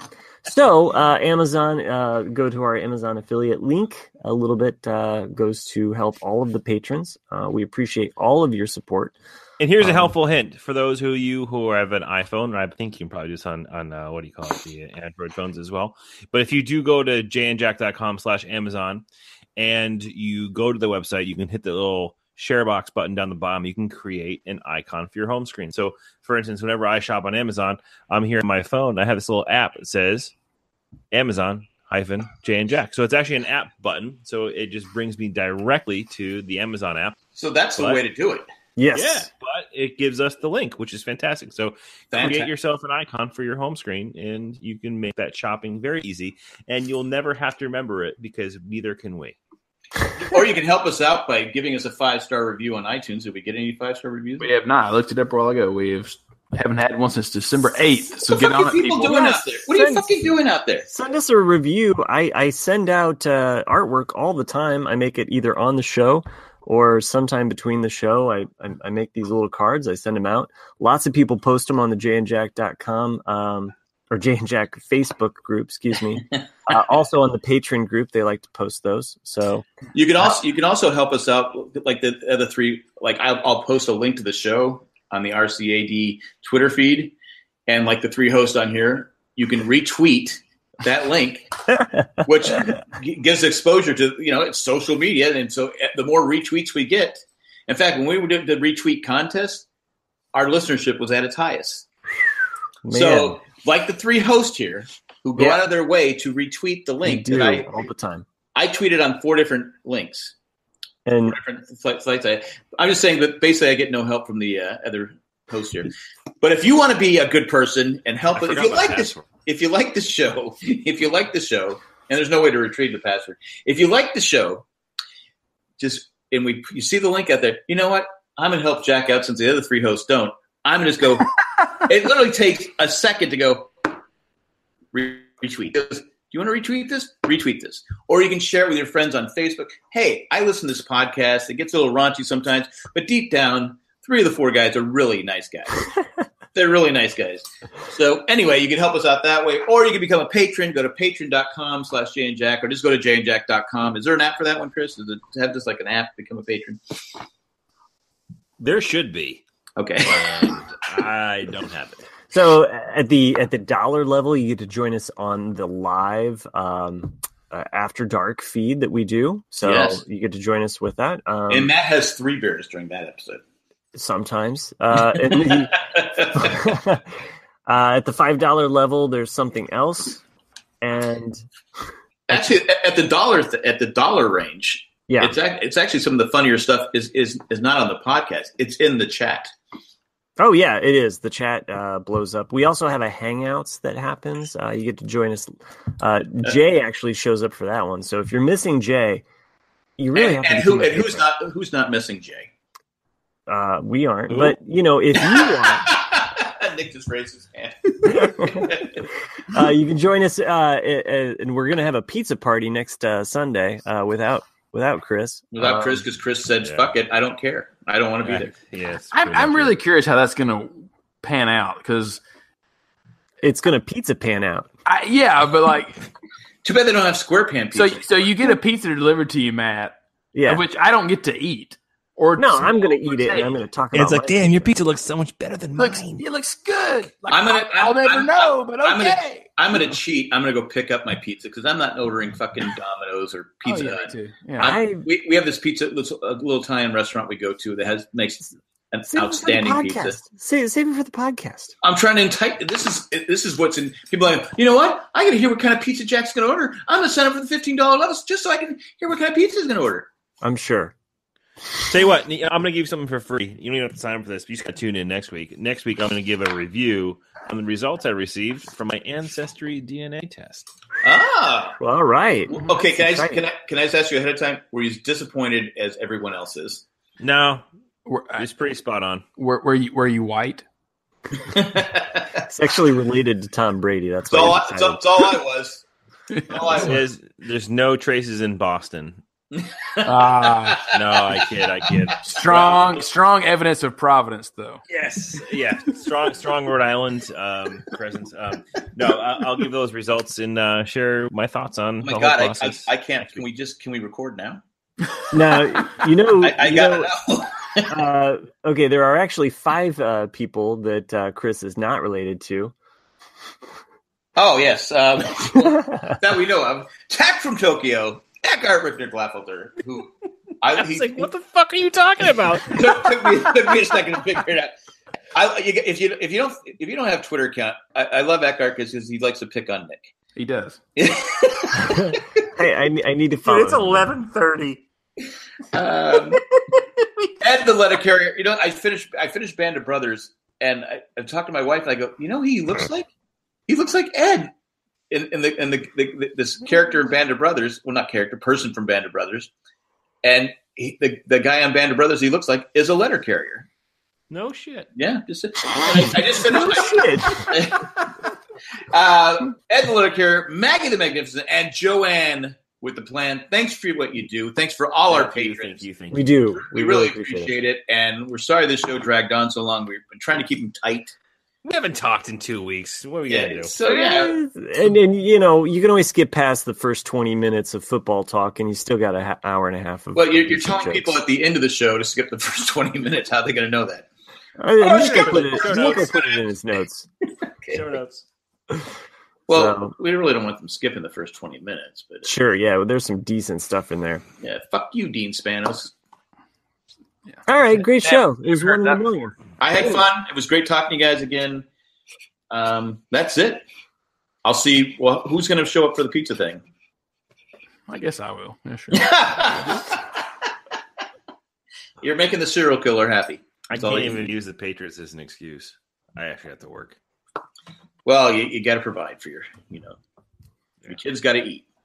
Mm. And we're going to have pizza. Mm. That's all I got. Hasta luego. It's really 1 in a million. Yeah. See ya.